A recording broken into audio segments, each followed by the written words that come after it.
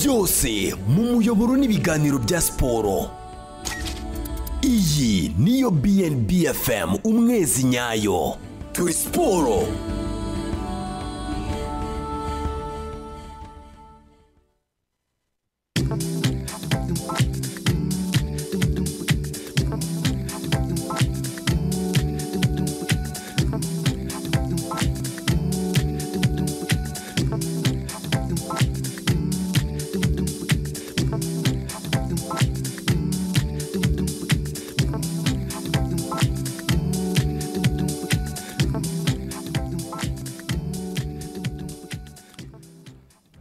Reka tubahe ikaze mwe mukurikiye BNB FM umwezi ivugira ku murongo wa 95.3 mu kudukurikira kandi ku ikoranabuhanga rya TuneIn aho ugenda muri iyo application ya TuneIn ugashakisha ahari izina BNB FM umwezi.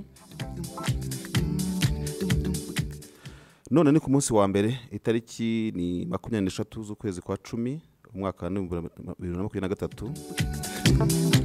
Ndi David Eugene Marshall ndetse na kamarade mukunzi ku buhanga bw'ibyuma. Kamarade muraho neza?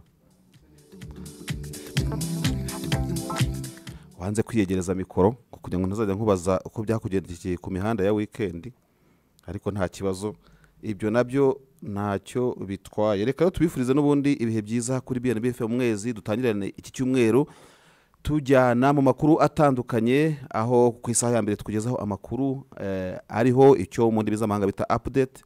Ku isaha kabiri tukakubwira ingingo y'umunsi, ndetse ku isaha gatatu tukabwira amakuru avugwa mu rwego mpuzamahanga. Turabakira kuri telefone aho uhamagara 0782 kabiri indi mibare isigaye yose ni 9 tukakwitaba nawe ukatubwira ahantu uherereye, ukatubwira uko waramutse, ukatubwira iko weekend yawe yakugendekeye, kugira ngo nawe dusangire ibihe byiza kuri radio ya BNB FM umwezi. Karibu aho muherereye hose. Ushobora kandi kuba uri mu mahanga ukurikirana BNB FM umwezi, ushaka kutureba no kutwumva, wakaba wajya kuri YouTube aho ubona BNB FM umwezi live, ukabasha gukurikirana iki kiganiro ureba amashusho ndetse n'amajwi. Ku murongo wa telefone tubona umuntu uri kuri uwo murongo, turamusubwira rwose adusuhuze. BNB FM umwezi, waramutse? Waramutse gute? Urinde se uherereye hehe we dutangiranye iki cyumweru? Anita hehe? Kuruyenzi. Abantu bo Kuruyenzi kandi ngo tuhagira inshuti nyinshi cyane ko bambwiye. Kuruyenzi ngo tuhagira inshuti nyinshi cyane. Amakuru se ya mu gitondo Anita? Tumeze neza, haramutse neza. Kibazo. Weekend se yagenze gute? Ku wa gatandatu, ku cyumweru, ese wagiye gusenga? Mbega muri make wabwira abakurikiye BNB FM ko weekend yawe yagenze? Weekend yagenze neza. Twagiye gusenga nk'isanzwe. Nuko dusinzira Imana ko yaturenze iminsi yari itambuka. Imana ishimwe cyane Anita. Urakoze cyane dusubiriza. Ese Marisa. Karame. Ufite bya Marisa? Jewe mfite ipeti rya Marshal ariko ya gisivile, ntago ari bimwe bya gisirikare. No kuvuga ngo nararebye ndavuga ntese ubu ntago ndagura Benz. Benz urayizi? Ntago ndagura Benz, ntago ndubaka umuturirwa, ariko mbure ni garade koko. Nuko mpita ngihereza rero, nuko ntawamenya. Hari umugabo urakoze cyane. Andi makuru uyakurikirane kuri BNB FM mu kanya. Nanjye kugutera ga story, ariko gakurikirane nta kibazo utari ku murongo. Urakoze cyane. Ugira umunsi mwiza. Urakoze cyane. Arakoze Anita rero wadukurikiye ari ku Ruyenzi, yari mambaza ati se Marisha koko uri Marishari? Ariko wasanga uyu muntu uri ku murongo agiye kumunsubiriza akavuga ati ni Marisha, ariko ndabona undi muntu ku murongo wa telefone. Uyu munsi rwose ndabitaba BNB FM umwezi. Allo, mwaramutse? Aramutse neza Marisha. Uherereye hese muvandi? Nitwa Imana Jean Marie Vianney. Allo? Ndakumva neza rwose. Jean Marie Vianney uramagana hehe? Ndi ku Ruyenzi bita Kamuhanda. ariko abantu ubu noneho ubaye wa kabiri muraba muri Kamonyi ubanze Kamonyi tuzabaha award rwose ko mudukurikirana muri benshi uze kuturiza Jonathan mubwire ngo ni Kanyabunyobwa wa Kamuhanda hano wambutse Nyabarongo sha buretse Jonathan nawe ndimo kubona arimo akunja amakoti ndamugusuhuriza mubwire ngo arakwemera cyane ndahita mbimubwira aka kanya urakoze cyane Kanyabunyobwa rero ugira umunsi mwiza arakoze Kanyabunyobwa reka rero n'ubundi tubabwire amakuru duhereye ku yivunja n'ivunjisha kuko ushobora kuba ufite amafaranga yawe yaba amakwaca yaba amadolari ukavuga uti ntabwo nzi uko ku isoko ry'ivunja n'ivunjisha bimeze ariko BFM irahakubereye uyu munsi rero ku ino tariki nkuko nabivuze haruguru ifaranga rimwe bita iriyero ni ifaranga rikora ku mugabane w'Uburayi ni amafaranga iyo urifite rimwe ufite amafaranga y'u Rwanda 1291.55 mu gihe ufite ipawundi rimwe ni ifaranga rikoreshwa mu Bwongereza ubu ufite amanyarwanda 1483.40 ufite idolari rimwe rya Amerika na amafaranga y'u Rwanda 1221.20 mu gihe kandi ufite idolari rya Canada ari amafaranga y'u Rwanda 890.28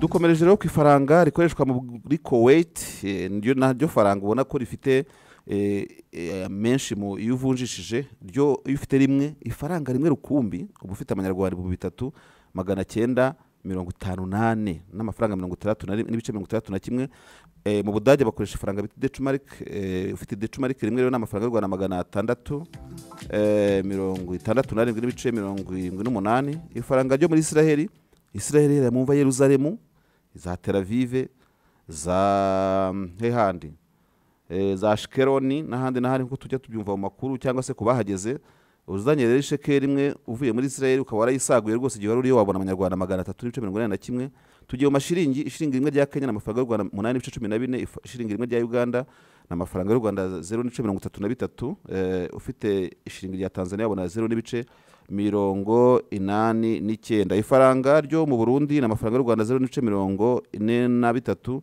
mu gihe ufite irande rya South Africa amafaranga y'u Rwanda 68.8 ifaranga ryo muri Central Afrique urifite waba ufite rimwe n'ibice 92 by'amanyarwanda ufite naira rya Nigeria n'amafaranga y'u Rwanda rimwe n'ibice 60 ufite ifaranga ryo mu Misiri bita ipaundi naryo rya Misiri n'amafaranga y'u Rwanda 39.49 ifaranga ryo muri Maroc n'amafaranga y'u Rwanda 118.79 ufite ifaranga rikoreshwa mu bwami bw'Abarabu hari Dubai Abu Dhabi cyangwa Sharjah iyo ni imijyi ikomeye cyane mu bwami bw'Abarabu waba ufite amafaranga y'u Rwanda 332.48 ifaranga rikoreshwa mu Bushinwa n'amafaranga y'u Rwanda 66.89 mu gihe ufite ikwaca rimwe ryo muri Zambia ari amafaranga y'u Rwanda 56.63 ayo ni amakwaca duherukiyeho yo muri Zambia rero mutambukire kwishima nyamuneka ntuze guhendwa ngo uvuge ngo BFM ntabwo yabikubwiye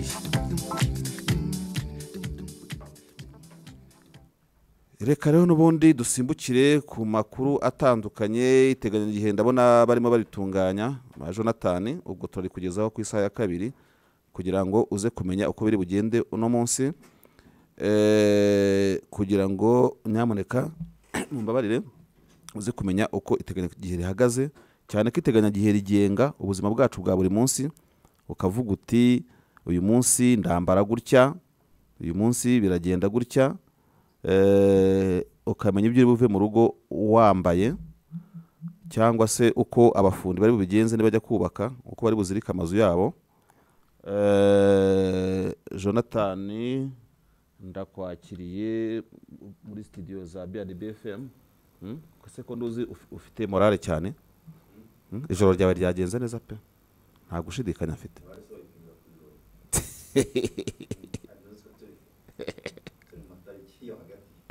niko ya nyuma iminsi imperuka se ubu intwari zirananiwe none leta y'u Rwanda avuga ko rero ntabwo iteganijwe mu turere twose tw'igihugu harabaho umuyaga uringaniye ufite umuvuduko uri hagati ya metero zingahe baravuga metero enye n'esheshatu ku isogonda. ndebera rwose kuntu umuyaga uri guvuduka n'igipimo cy'ubushyuhe bwo hasi giteganijwe kuri dogere Celsius 12 muri iki gitondo. Naho amasaha ya nyuma ya saa sita haragwa imvura yumvikanamo inkuba mu turere twa Nyagatare, Gatsibo, Gicumbi, Burera, Musanze, Nyabihu, Ngororero na Rubavu. Ahandi hasigaye nta mvura ihateganijwe. Hateganijwe umuyaga uringaniye ushyira kuba mwinshi ufite umuvuduko uri hagati ya metero enye zagera kuri esheshatu, n'igipimo cy'ubushyuhe bwo hejuru giteganijwe ku gicamunsi bwa dogere Celsius 29 mu turere twa Nyagatare. nibyo ngibyo. None se Jonathan, umuntu bita ntuze uramuzi bita nde ngo bamwita ngo Kanyabunyobwa, ngo ntabwo yumva ukuntu mbega muri make utaba urimo wumva uko amerewe, yavuze ngo tugusuhuze. Kanyabunyobwa ngo ni Wakamuhanda ngo muri inshuti. wese uramuzi nyine Kanyabunyobwa? Ati nta kuntu Jonathan tabanzi atumubwire nyine ngo ni Kanyabunyobwa. Rero ngaragusuhuza cyane, navuze ntabwo naziryamana. Weekend se yakugendekeye gute? Weekend yawe yagenze gute? Weekend yewe yagenze neza. Kugenda neza gusa. Kugenda neza gusa. Warasenze se, wagiye mu bukwe, iki kintu cyangwa se dusenga muri weekend? Abantu benshi basenga muri weekend niho babacungiye. Oya, niho bajya kwiyunga n'Imana akavuga ati ibyaha nakoze byose. Babagiye mu mahema y'amabonaniro. Oya, yihuriro. Yihuriro ukuri bo gukoresha imvugo ziremereye, ariko babagiye guterana, ariko gusenga byo no gusenga ubudacogora. Kandi ko tugeze muri bya bihe Paulo yavuze ko no barokore bavuga. Kandi wambaza utariko ibyo bihe nibiye. Ati yewe nibihe bibi Paulo yavuze. Wambwiye si ibyo bihe bizaba bimeze bite? Akakwihorera. Ntabwo ababizingatiye. Ntabwo abazingatiye ibyo bihe se. None nubwo Paulo nyine yabivuze ari ibi. Oya, ariko nta suko mbitekereza, ahubwo guterana mu buryo bwo kubana muri benshi. Ubanza Imana ikunda ahantu hari abantu ngo barenze umwe, ukavuga uti rero umwe nayihamagara ntiyumve, ariko nituba benshi ndabizi iri bw'intervene tu.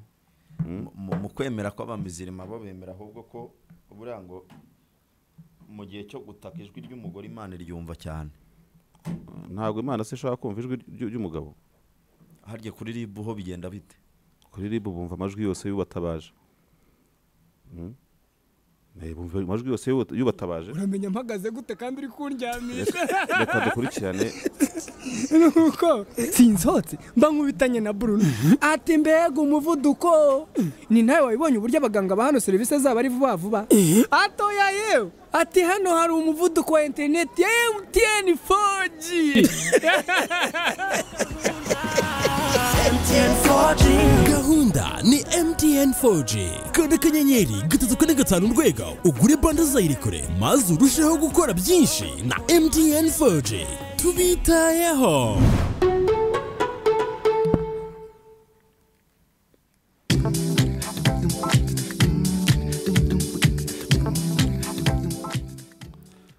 Reka rero n'ubundi Jonathan turebe niba nta butumwa bundi bw'abadutumye waturebera ubwo butumwa bwa MTN icyo butubwira kugira ngo tubashe gukomeza n'ikiganiro. Ubutumwa bwa MTN buhari no bubwira abantu ko amafaranga 30,000 gusa babasha kubona ikitwa MTN Biz Combo, ibaha iminota yo guhamagara, internet yihuta ya 4G ndetse na Momo Pay n'ibindi byinshi. Ku bisobanuro bindi bahamagara kuri 31 11 kugira ngo basobanuze neza kurutaho. Cyangwa se nanone hari kitwa MTN Prestige, aho kubufatanye n'abafatanya bikorwa ba MTN nk'amahoteli, amavuriro y'amenyo, amasalo de coiffure ndetse naho bakora za massage, pharmacy n'ibindi, naho bashobora kubona igabanyirizwa. Hamwe rero n'uyu mufatanya bikorwa wabo nyine baguhigabanyirizwa ndetse unongererwa na pack za MTN Prestige. Ukanda kanyenyeri 165 urwego ubundi ugakurikiza amabwiriza ukabibona uko bikurikirana. Nanone barakubwira ko bari mu cyitwa Level Up Your Biz. niba uri rwiyemezamirimo ku myaka 18 na 30 hagati y'imyaka 18 na 30 barakubwira ko iki ari cyo gihe kugira ngo bazamure urwego rwawe rw'ubucuruzi. Muri buri cyiciro rero MTN ikaba izashyigikira ba rwiyemezamirimo batandatu ibahe amahugurwa mu bucuruzi n'amahirwe yo kwamamaza ubucuruzi bwabo, ndetse batatu ba mbere bazahabwa igishoro cya miliyoni 2.5 buri wese, abandi batatu bahabwe igishoro cya miliyoni 1 buri wese mu rwego rwo kubafasha kuzamura ubucuruzi bwabo. Dusoza no ya envelope ya MTN ku ibaruwa babandikiye ibamenyesha amahirwe arimo, barababwira ko utagomba kwicwa n'irungu ahubwo ugomba guhamagara utitaye ku kuba amayinite yagushiranye ko yagushiranye, baguha amahirwe yo gukanda akanyenyeri 131 kugira ngo uhabwe inguzanyo y'amayinite, paki yo guhamagara cyangwa bando za internet, maze ukomeze kuvugana n'inshuti zawe n'umuryango. Icyupfa ni ukuzirikana umunsi wo kwishyura utamera nk'ababandi bari umwenda bakazarindira ko baza kwishyurizwa n'urupfu. nari kumwe n'umuntu ejo bundi yavuye kwikopesha telefone za MTN arimo abyinira ku rukoma avuga ati nari mpfuye ntageze ya telefone ya ngo zigira ibyiciro burya ziri mu byiciro, uragenda ukihitiramo ikiguhaniye rero kugira ngo bikugendekere neza. Jonathan rero tubaye nk'abasimbukira ku makuru yaturendeze muri iyi weekend hano mu Rwanda harimo kubera ibihembo bita Trace Awards, ni ibihembo byabereye muri BK Arena, ubona yuko byari byahuruje isi yose.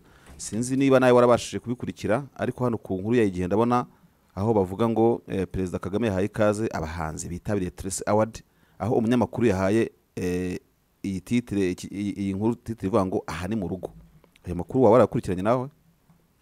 Nabibonaga gutya ariko ntabwo nabashije kubikurikira neza cyane ko burya isi ya showbiz nyisangamo gakeya, nisanze yaransize.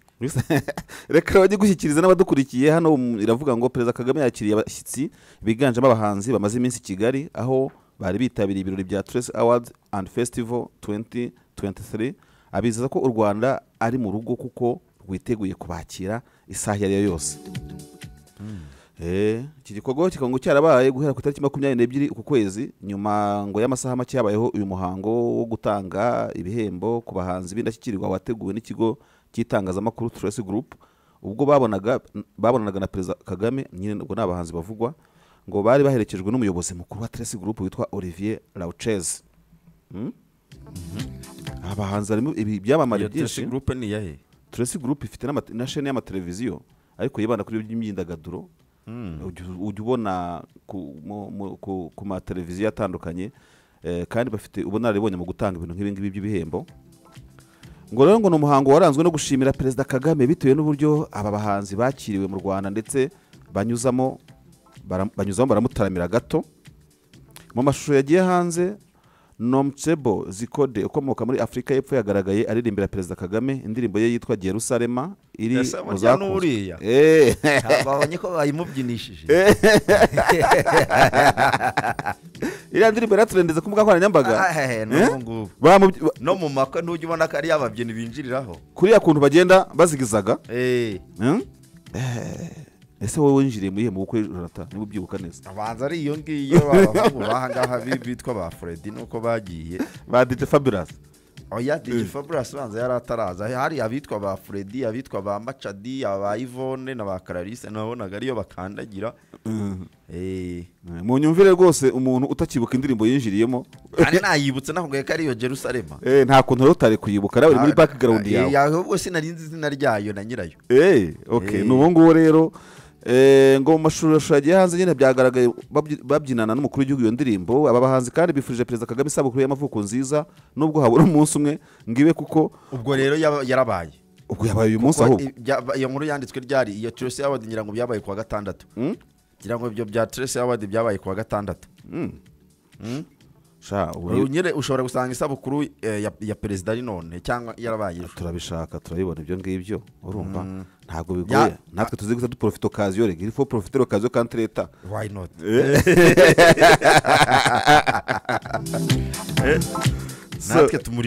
Natwe tumuririmbire mbasha bose baza kuririmba Jerusalem, natwe turirimbe Kigali urumva. Turamuririmbira happy birthday. Nuko mu ijambo rero Kagame yagejeje kuri abahanzi yabashimiye kuba barafashe umwanya wabo baza mu Rwanda.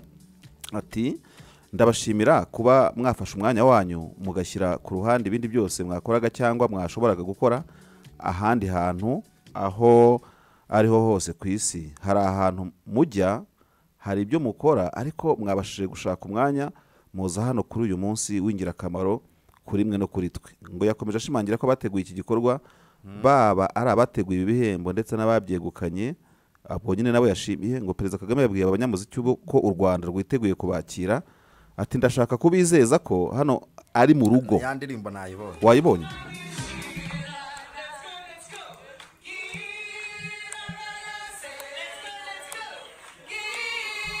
bari kumubyinisha nyine aho ngaho se barimo gatamba ya ndirimbo ko igoye areba iyi video kuri Twitter handle ya The New Times arayibona. we ni wa mugore uririmba Jerusalem wo muri Afurika y'Epfo wavugaga. hari n'umuhanzi bita Bwiza nabonye bifotoranyije. ibya Bwiza byo sinjya mbimenya ariko Bwiza iyo umurebye ubona ameze nk'aho ufite irindi buye ritari indirimbo se. yarahanga pe aririmba neza nubwo arahanga none n'umuhanzi navuga ukibyiruka kuko singisi aracyari umujene haba mu bihangano no mu myaka ari mu bihe bye byiza ari mu mbese ari kuri season akaba nakoresha kandi imbuga nkoranyambaga cyane.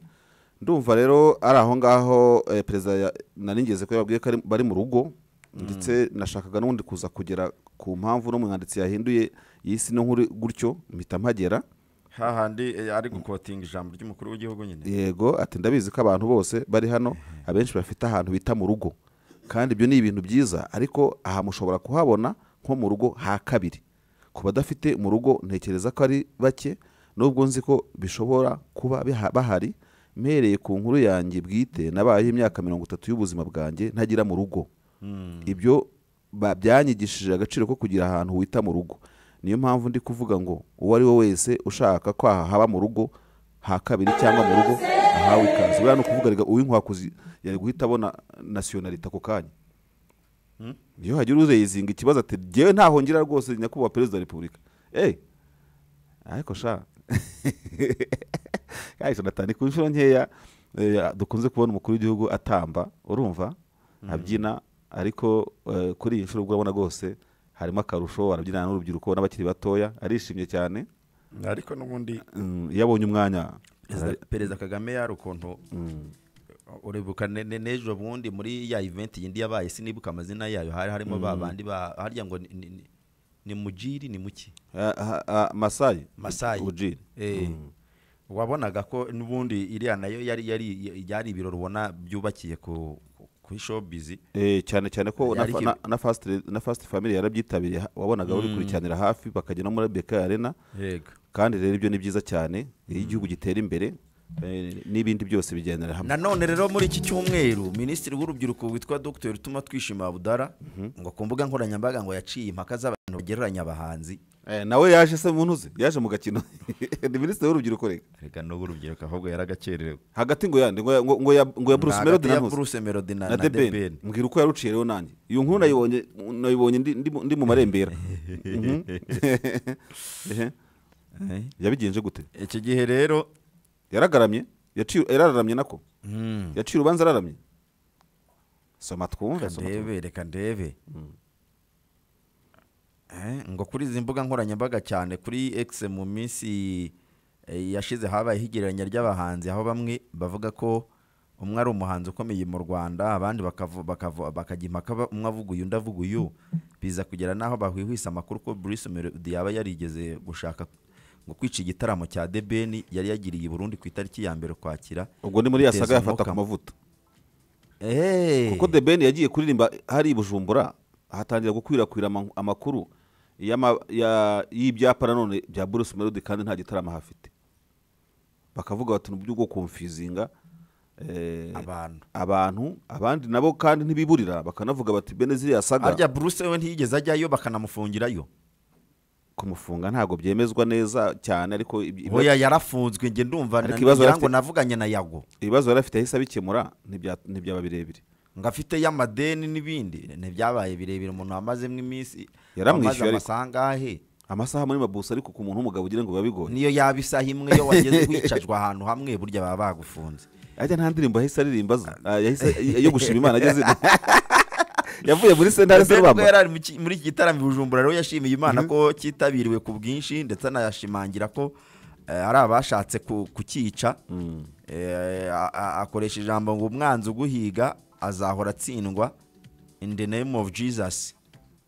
Mwumvise ko hari abashatse kwica iki gitaramo. Bruce Melody ubwo yari yagiye gutaramira mu karere ka Ngoma mu cyitwa Iwacu Muzika Festival, nawe yatangaje ko atigeze ashaka kwica igitaramo cya The Ben kandi ko uyu muhanzi mukuru kuri we akwiriye kugabanya ubwoba akibanda ku kazi. Agati grand frère gabanya punguza pressure. Punguza pressure ukora akazi. Kazi imbere tu. Kuri uyu 21 rero Melody nanone yataramiye abari bitabiriye umuhango wo guhemba abahanzi bitwaye neza muri ya Trace Award. None so The Ben yabonetse we. Komeza usome numva. Aho yakoresheje indirimbo yitwa When She Is Around.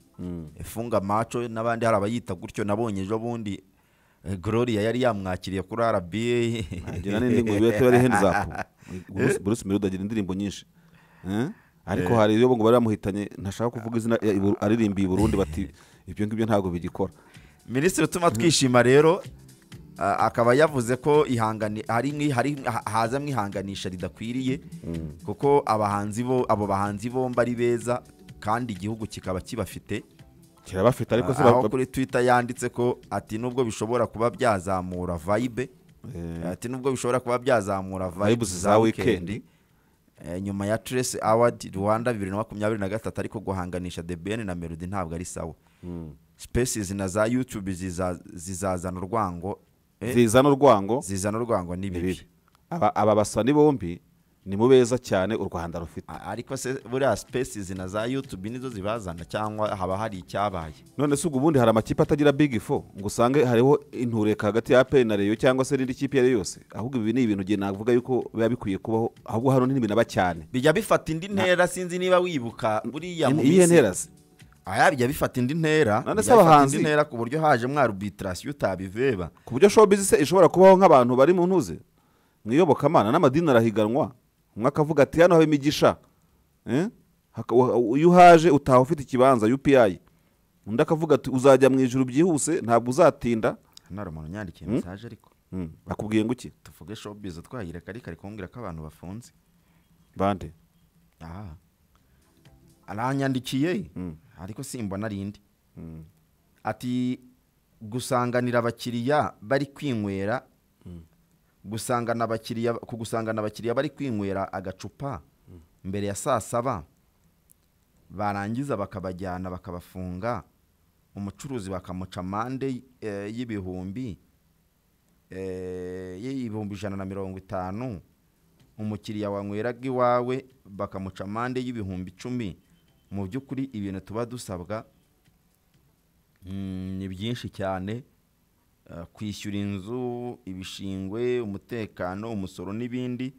Mu by'ukuri koko turabaho mu buhe buryo kandi ejo ukajya kumva ngo mu Rwanda dukora amasaha 24 amasaha 24 ariko si mwese. Iki kibazo turaza kukigarukaho ku isaha ya kabiri, baza no kuduhamagara batubwire kuko hariho icyo nakwita confusion hano muri mujyi wa Kigali.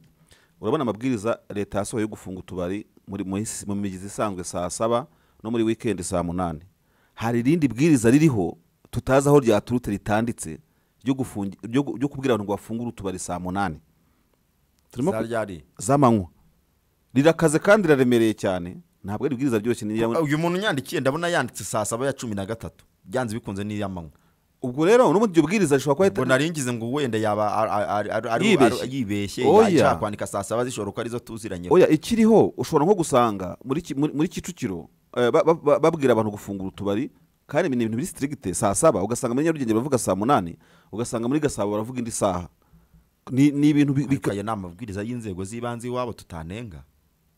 Oya none kikaba kiri standard mu mujyi wose se niba ari amabwiriza y'inzego zibanze, niba ari amabwiriza ya Nyarugenge na yabo kukize twatu baraza kutubwira niba biri hose, ariko ngira ngo nicyo yarimo kwinubira kandi nawe ari we wakinubira si nawe wenyine n'abaturage bagira icyo kitubwiraho kuko n'ikitangaje Ariko nuko ikibazo aho ntaho kiri- byanditse ikibazo aho kiri reka ndebe ko Hippolyte tuza kumubona tuze kumuvugisha ntago byasohokanye n'andi mabwiriza ngo Yego. abantu bamenye gutya na gutya na gutya. ndakumva rwose Eh, nitugira amahirwe turaza kubona Hippolyte twongere tumubaze ariko urugamba rwo kurwanya ubusinzi bari kururwanya mu buryo rucuritse ngaho mbwira ukuntu uzafunguza umuntu ukora business urumva ayo masaha bo barumva ko bahanganye n'ubusinzi kandi ariko bahanganye nujya na mu- business ariko bahanganye na business kuko ntabwo bari kugabanya ubusinzi nujya mu kabari se nujya kuri butiki se ntuyigura ugiye kuri deposit ukagura ikese ntuyitana ukayishyira munsi y'igitanda ariko nanone ukazi ukabera ubuvunderi mu rugo ariko urumva byagabanya uburemere bw'intuzi inzoga yo mu kabari n'inzoga yo mu rugo ntago ari kimwe Koko. ngira ngo ahubwo mu gihe abantu bagomba kumenyera itandukanira hehe harya mu kabari volute se ziragabanyuka inzoga unywereye mu rugo volute iragabanyuka mu kabari se hari kontwari mwambe mu rugo hari kontwari ntiwabe uzi ukuntu abantu banywa bakunda kagatebe ko kuri kontwari kariya nako kari umuti mu kanya reka tuze twakire abahungu bagiye kutuganiriza kuri addiction bamwe Okay. bashinze indwara zo mu mutwe reka twumve no muntu turabibabaza ariko kuri kontwari naho n'undi muti reka ndebe n'umuntu ku murongo wa telefone ariko hari icyo yaba abiziho Arobe ya BFM Alo, mwaramutse neza mwaramutse. muri bande muherereye hehe Ni Papa Pius mherereye i Bugesera. i Bugesera wumvise ingingo twari tugezeho muri aka kanya ivuga by'uko bivuga ko abantu ngo bafungura utubari batinze ku mabwiriza bahabwa Yego nayumvise. i Bugesera se birahari Ntago byabura urebye muri rusange nta hantu bitari. ubundi se hari icyo bitwaye buriya abantu batangiye kunywa hakeye Oya urumva hariya hariho ikibazo urumva niba umucuruzi afite bizinesi atanga imisoro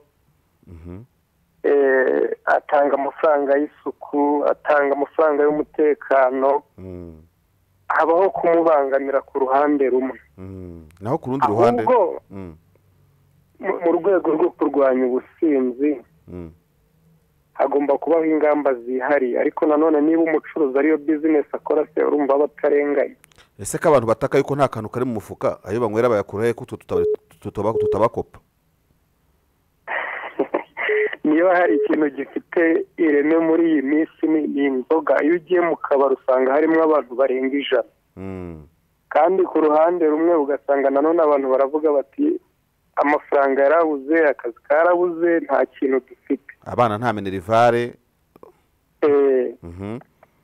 ariko uragera ku kandi ugasanga abantu nk'icumi baricaye bafite icupa bari kunywa wenda ntiwamenya n'aho bayakuye bandi ntibagiye gushaka n'ako kazi tuvuga kabuze ngo babone ayo mafaranga abandi bari kunywera rasiyo bakabaye batanga mu rugo aho aba ari ikibazo kurwanya ubusinzi ni ikibazo gikomeye bigomba no gucika ariko nanone ku rundi ruhande niba umuntu ariyo bizinesi akora ntabwo yagombye kubangamirwa ubwo se urumva atari ihurizo wowe wumva wagikemura gute se uri umuyobozi ukabona abantu batwawe n'ibiyobyabwenge abana babuze bafite imirire idahwitse idakwiriye barimo kwiyongera umunyu wabuze mu rugo umugabo ari kuri kontwari ari nkawe se urumva wabigenza gute iyo ugiye kureba usanga ari nk'ahandi minisante tubwira ngo itabi ni ribi ryica ubuzima ariko ugasanga nka dogiteri arapima umuntu ari kurinywa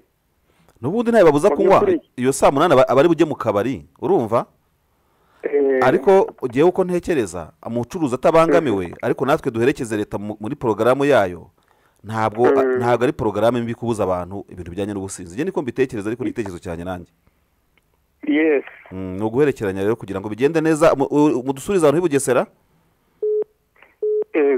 ubabwire uti BFM turabakunda Jonathan wumvise icyo uyu nguyu abivugaho urumva ko nawe aragaragaza impungenge zijyanye n'ubusinzi turabigarukaho mu isaha ariko nabivuze ariko akanavuga ati rwose abantu bari kubangamirwa nk'abacuruzi hari indi nkuru twakurikizaho kugira ngo dukomeze yego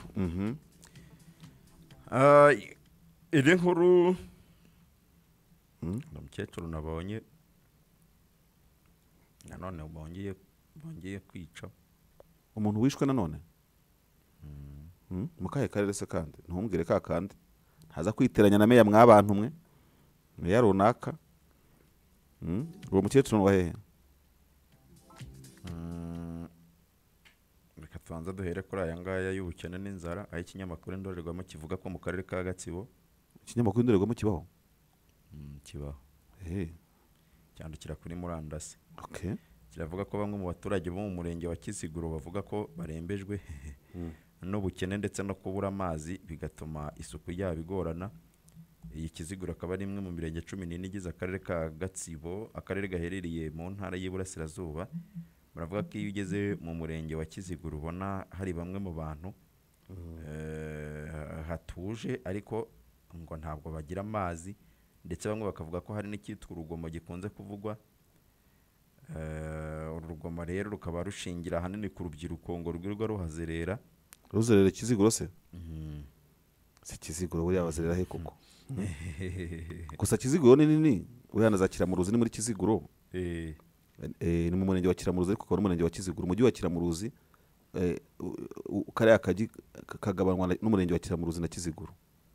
Baravuga ko usibye urugomo hari n'inzara rero igaragarira buri wese ngo buri wese mugaragara ku maso ni ikinyamakuru cyavuze. Ikindi kintu ku mubiri w'abaturage ba ndatemwa muri Kiziguro. Okay. Ashinze ateye umwotsa mu ndatemwa. ngo bona abaturage baho rwose ibintu by'isuku batabyitabira haba ku mubiri ndetse no ku myambaro yabo. Yego. Indorerwamo yarabibonye rero.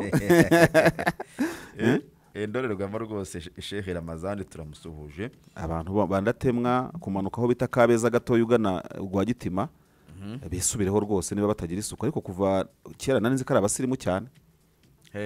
Iyo zandatemwa kwa ba kapiteni rwose, umugabo bita kapiteni mujya muvuga ngo ndi marishari kapiteni ndamusuhuje ngira ngo kuri Hino radio urumva. Uwimana Berasira w'imyaka 50 y'amavuko wibanaga mu mudugudu wa Muramba mu kagari ka Gisoke ho mu murenge wa Mahembe akarere ka Nyamasheke, nawe yasanzwe mu buriri yaryamagaho yapfuye, bigakeka ko yishwe n'abagizi ba nabi. Ntabwo biramenyekana ababa bishe uwo mukecuru uwo muntu umubyeyi ndabona bamwita umukobwa, ngo umukobwa w'imyaka ingahe witwa Uwimana Berasira wari mu kigero cy'imyaka 50. Ni birashoboka.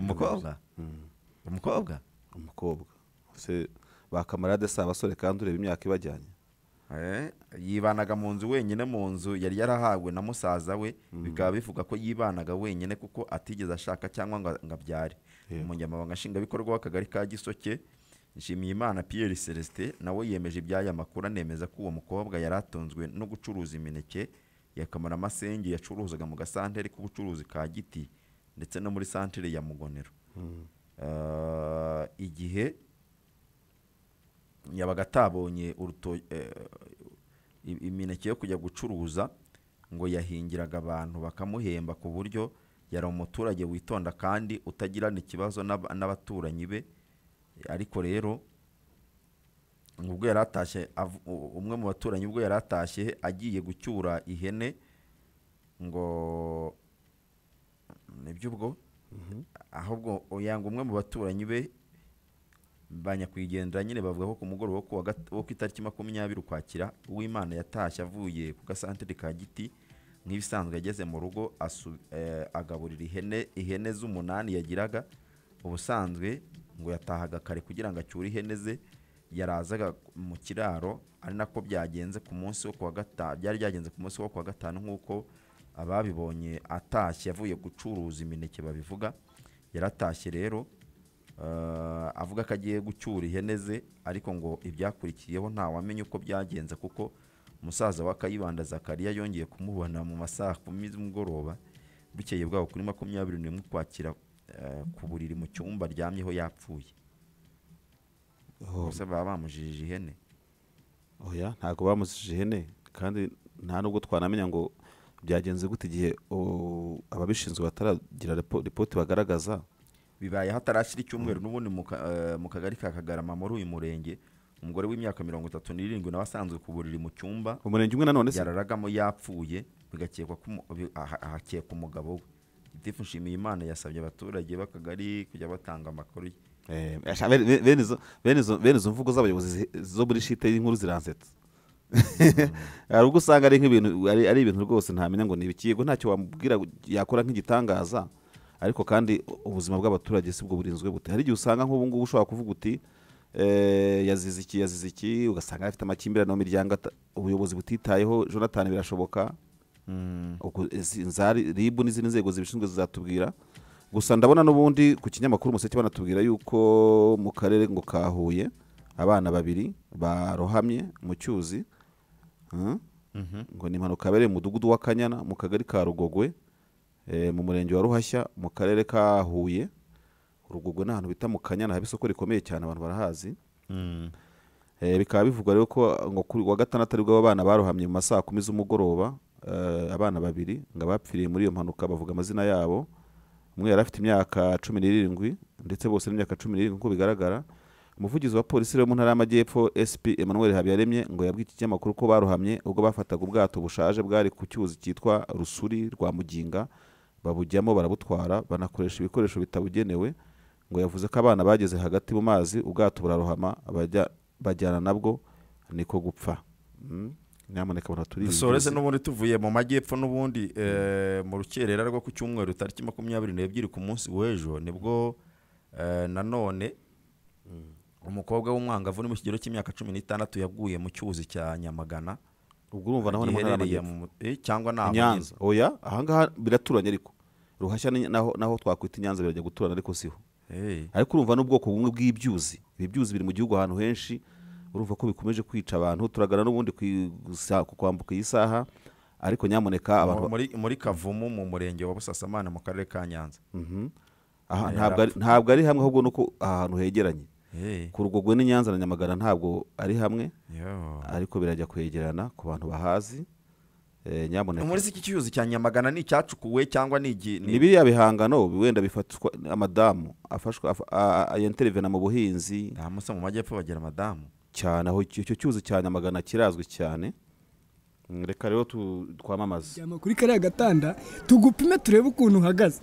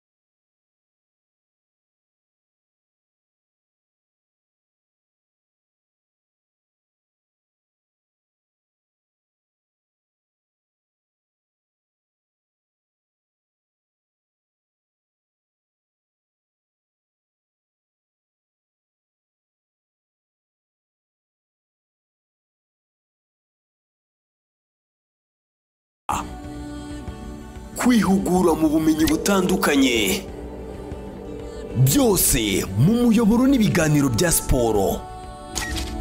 Iyi niyo BNB FM umwezi nyayo, turi siporo.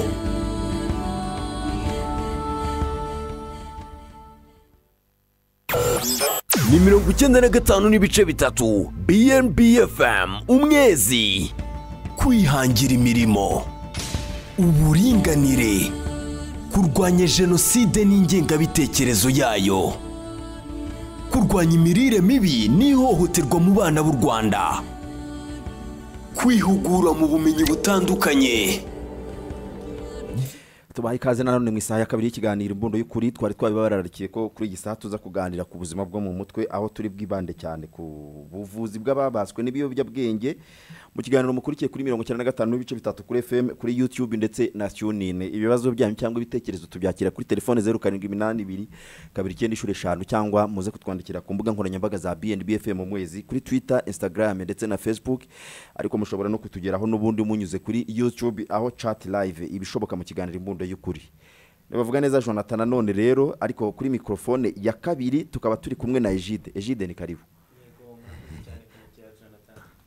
Gira vume bati. Nishimiye kongera kugaruka hano. Tuguhaye ikaze rero. Yego, murakoze cyane. Kuri microphone ya kabiri tukaba turi kumwe na Adeline, ariko ubwo ni ku ruhande rw'umutumirwa. Uwiduhaye Adeline akaba ari umubuski. Psychiatric nurse. Ntabwo iryo jambo arivuga utarabyiza. Mu kinyarwanda ubwo ni iki? Ni umuforomokazi ufasha abantu bafite ibibazo bijyanye n'ubuzima bwo mu mutwe. Yego. Reka tubanze rero amadufashe kwinjiramo ubundi iyo tuvuga ngo umuntu yabaswe n'ibiyobyabwenge. Urakoze cyane Jonathan. Kubatwa n'ibiyobyabwenge ndibuze kubisobanura nkoresheje amagambo ageze kuri 6. Amagambo 6 ku buryo adufasha kumva neza kubatwa n'ibiyobyabwenge. Ijambo rya mbere ni imyitwarire ihoraho, igahoraho ku buryo umuntu aba adafite ububasha cyangwa se ubushobozi bwo kwihagarika, igahora iza ikisubiramo, noneho igahita ihura n'ikindi kintu bita reward system. No kuvuga ngo ni systeme umubiri ukoresha kugira ngo uduhembere ibyo twakoze. Donc urumva niba ugize imyitwarire runaka igahora isubiramo n'umubiri ukayiguhembera, no kuvuga ngo urongera n'ubundi uyisubiremo wishimye ukomeze uyisubiremo. Ijambo rya kabiri ni loss of control. No kuvuga ngo no kuba udafite imbaraga zo kubihagarika, umubiri wawe udafitemo imbaraga zo kuvuga ngo reka nkore stop, reka ndeke ibi bintu nubwo uba ubona neza ko bikubangamiye. Ijambo rya gatatu ni craving. Donc wa mutima cyangwa se irari rituma utekereza gukoresha ibiyobyabwenge.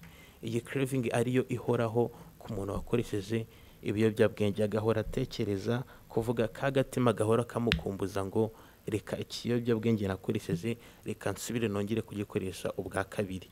Irindi jambo nakoresha ni ijambo ryitwa withdraw cyangwa se signe de manque. Urabona afite imyitwarire ihoraho yo gukoresha ibyo biyobyabwenge, ntabwo ashoboye kubivamo, afite izo craving ku gatima gahora kabimubwira. Noneho hajeho ikindi gikomeye cyo kuvuga ngo iyo atabonye icyo kiyobyabwenge, umubiri kuko bimenyereye urabimwishyuza, ukabimwishyuza mu buryo bwo kumubabaza. Ahangaha withdraw symptom cyangwa signe de manque zigenda zitandukana bitewe n'ikiyobyabwenge umuntu yabaswe nacyo. Ibyo tukabitandukanya gute na cya kintu umuntu yikundira mu buzima busanzwe? Nabyo turaza kubigiraho. Umuntu ashobora kuba akunda ikintu mu buzima busanzwe ariko atarabaye imbata yacyo. Ukaba ukunda ikintu bisanzwe, ukunda gukina, ukunda kuza kuvuga amakuru hano, ariko habonetse impamvu wavuga ngo reka ntere kujya kuyavuga, ukavuga uti reka nkora ibi ngibi. Ariko ahangaha ho ntabwo umubiri wagukundira ko udakoresha ikiyobyabwenge. Narimo nkivuga ahangaha kuri withdraw symptom ko zigenda zitandukana bitewe n'ikiyobyabwenge umuntu akoresha. Nk'abakoresha ikiyobyabwenge cy'inzoga zabagize imbata, usanga bakunda kugira ibimenyetso byo gutitira, kubira ibyuya igihe batabonye inzoga. Abakoresha nk'ibiyobyabwenge nka za heroine, kuko heroine niyo mbi cyane mu masinye domanke, usanga n'ubundi atitira, ugasanga arimo araruka, ugasanga intege nke zacitse ku buryo agera muri ya eta n'umubyeyi we wamubyaye amugeraho akumva ikintu agomba kumukorera ari ukumushakira ikiyobyabwenge kugira ngo nibura atuze, kubera ko umubiri uba urimo uramurya, urimo uramubabaza, umwishyuza cya kintu agomba kuwushyiramo atawuhaye. Iryo ni irindi jambo narimo sobanura risobanura neza addiction cyangwa kubatwa. Irindi ni ingaruka umuntu zigira, ingaruka ziba ku muntu wabaswe n'inzoga. Ingaruka ziba ku muntu wabaswe n'inzoga nazifata mu bintu bitatu, nkoresha icyo twita biopsychosocial. No kuvuga ngo bio, ingaruka ku mubiri we, umubiri we kuhangirikira kutunyangingo two mu mutwe, tumwe dupfa ntidusimburwe, ibice by'umubiri nk'umwijima, impyiko. Noneho psycho ni imitekerereze yiwe, imitekerereze yiwe igahinduka. Noneho no kuri kote sociale, urumva kubatwa n'inzoga cyangwa n'ibiyobyabwenge bijyana n'imyitwarire mibi, bijyana n'urugomo, bijyana no kwiba, bijyana niba ari urubyiruko, bijyana no kugutandukira ugashwana n'ababyeyi, guta ishuri. Iyo myitwarire yose niyo iza ikaba ikindi gisobanuro cyo kubatwa n'ibiyobyabwenge. Muri make kubatwa n'ibiyobyabwenge numva nabisobanura muri ibyo mw'ayo magambo, ariko twongeyeho na tolerance, kuvuga ngo niba uyu munsi umuntu akoresha inzoga akaba abasha guhazwa n'amacupa 30, ukundi kwezi ntabwo ariko bizaba bimeze. Azagenda yiyongera, n'ukundi kwezi aba yiyongera, ku buryo bizashyira igihe kirekire yumva ya macupa yatangiriyeho nta kintu kimufasha, ntacyo kimumariye. Tuyishimije, durakoze cyane. Urakoze nawe Marisha. Karame. Baraza kutubwira ukuntu umuntu atandukanye icyo umuntu yikundira no kuba cyaramubanze, kuko twaza gusanga byakomeye. Ariko eje ubundi iki kiyobyabwenge cya heroine mu Rwanda kirahaboneka? Iya, kirahaboneka cyane ku bwinshi. Ushobora kutabona ko gihenda. Yego kirahenda, na niyo kinywebwa n'abifite. Usanga abantu bari ku rwego rwo hejuru mu bukungu aribo bakoresha ibiyobyabwenge. Nko kwa muganga urabibona, hari nk'abantu baza kwivuza addiction. Hari nk'ukuntu ureba umuntu ugahita ubona uyu muntu byanze bikunze afite addiction ya heroine, kuko aza mu modoka ihenze. Yego. Okay, reka tujye kwa muganga noneho. Tujye muri Kigali Psychomedical Center. Aderi, abanyakigali murabakira? Yego, turabakira. Ukurikije traffic, ingano y'abantu mwakira?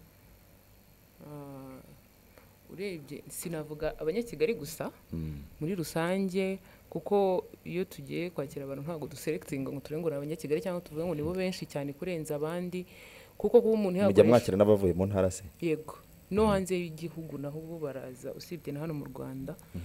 Yego, baraza kudusaba ubufasha igihe babona ko bafite iki kibazo cya addiction ku biyobyabwenge. Yego, mwakira, mukurikije abo mwakira, twavuga ko iyi addiction ari uburwayi twakita uburi mu Banyarwanda?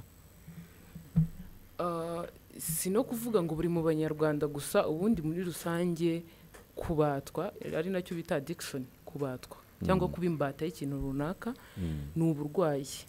Ni ukuvuga ngarutse ku cyo mwahoze mubaza gutandukanya kubatwa n'ingeso.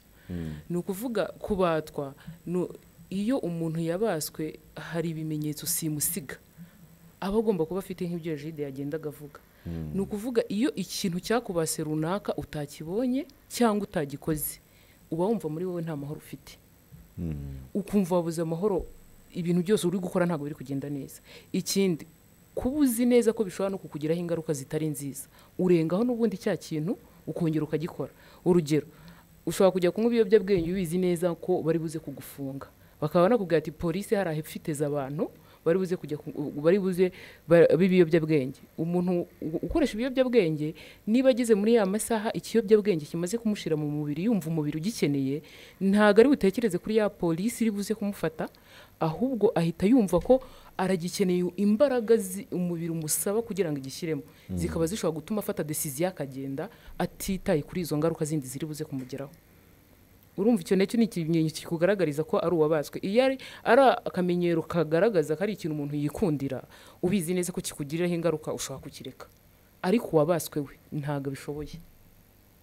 Noneho ikindi, umuntu wabazwe kubera ko abazi izo ngaruka mbi kimugiraho, agerageza kukireka, niyo yashyiramo effort zose zishoboka bikaza bikamugora, donc bikamunanira, akagerageza kukireka wenda nk'ukwezi kumwe, nyuma y'ukwezi kubera ko yageze kuri etape ya addiction bikanga. Ariko ari ikintu wikundira, ushobora kubona nyine ari ukavuga uti nubwo ngikunda ariko kino kintu hari ukuntu mbona tutari kumwe neza, reka nkihorere mpindure, ukabishobora. Urumva naho ngaho ni irindi tandukaniro.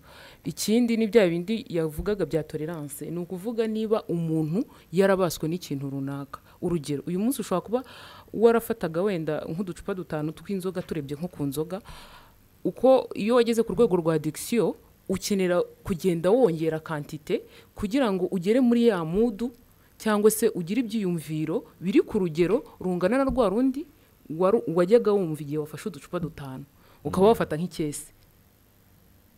Urabyumva? Ariko iyo ari ikintu wikundira, just ushobora gufata akantu kamwe kubera ko umva kakunyuze ku mutima, ukumva nyine karahagije muri wowe.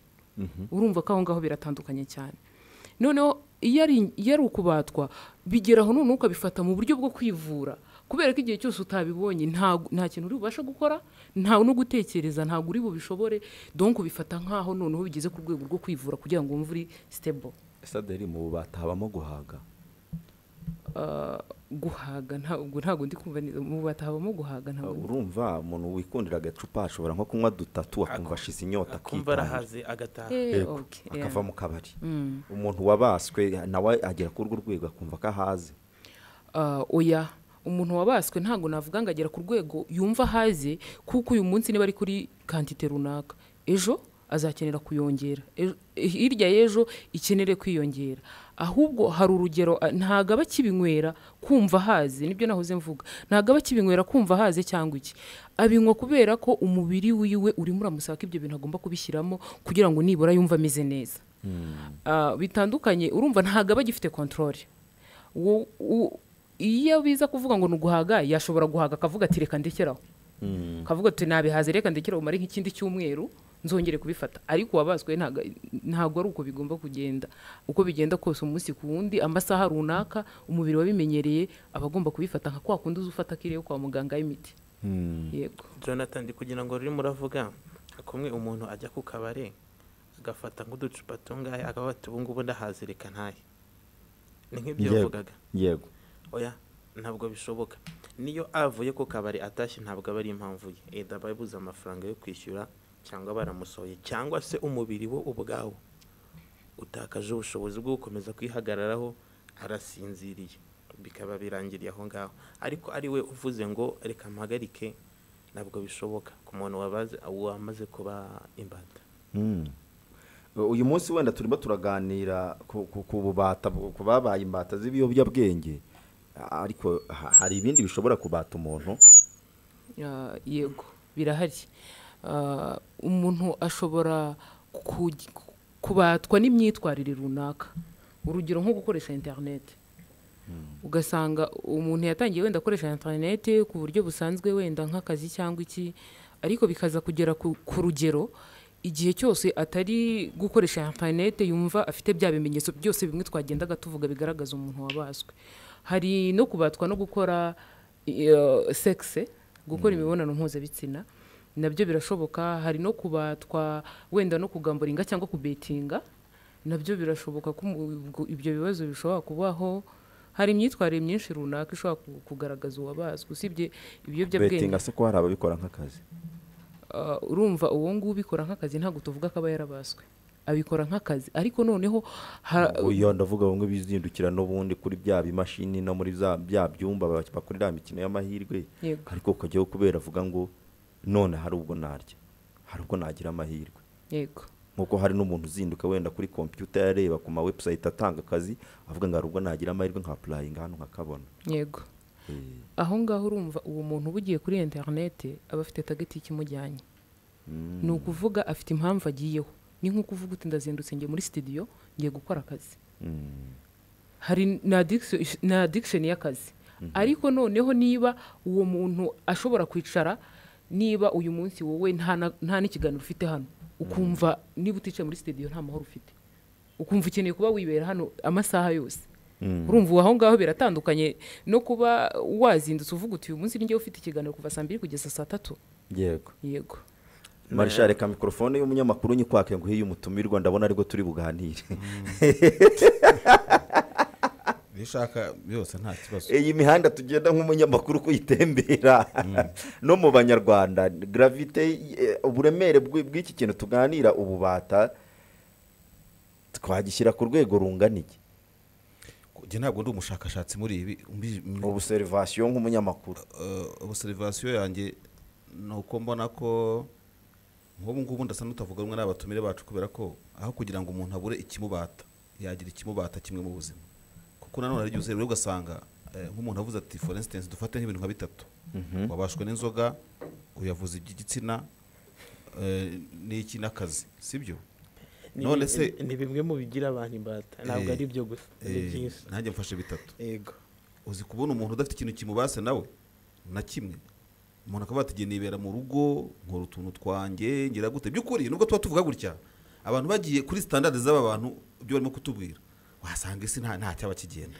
ntawe se nta kuko wenda kereka niba ntarimo gutandukanywa gukunda no kubatwa aho ngaho wenda niho muri budufashe yego niho muri budufashe ako usanzwe tuvuge nko muri ibyo buzima bw'imikorere y'umubiri ushyiramo ibitsina n'iki byose ibintu nk'ibyo ngibyo ushobora umuntu akavuga ati genda ureba buriya tugiye rwose nziberaho gutya niberaho gutya nonkozeho mba numva n'iki akamera nawe nk'umuntu wabaswe no kudatekereza igitsina hakaba n'umuntu wabaswe no kubona umuntu wese umwe agatama for instance aba negativiste babaho akabona ko nyine umuntu wese ukoze no kwicupa hari umuntu utakora kwicupa nko mu barokore ati ntuzangereze n'ikintu ahangaha n'iki so ese ndimo kwibaza buri wese afite ikimubata ariko hari ababatwa no kutaba mu bibata abandi nabyo bikaba byarababase hakanabatwa no mu kwinjira mu bibata abandi nabo bagakabya isi se bizagenda gute ipfundo ndikumva rikiri hagati yo gukunda ikintu kabisa ahantu no kubatwa nacyo kandi umugenzi wanjye yarimo abisobanura neza byaba ari ikibazo hari umuntu utagize ikintu akunze hari umuntu udafite icyo akunze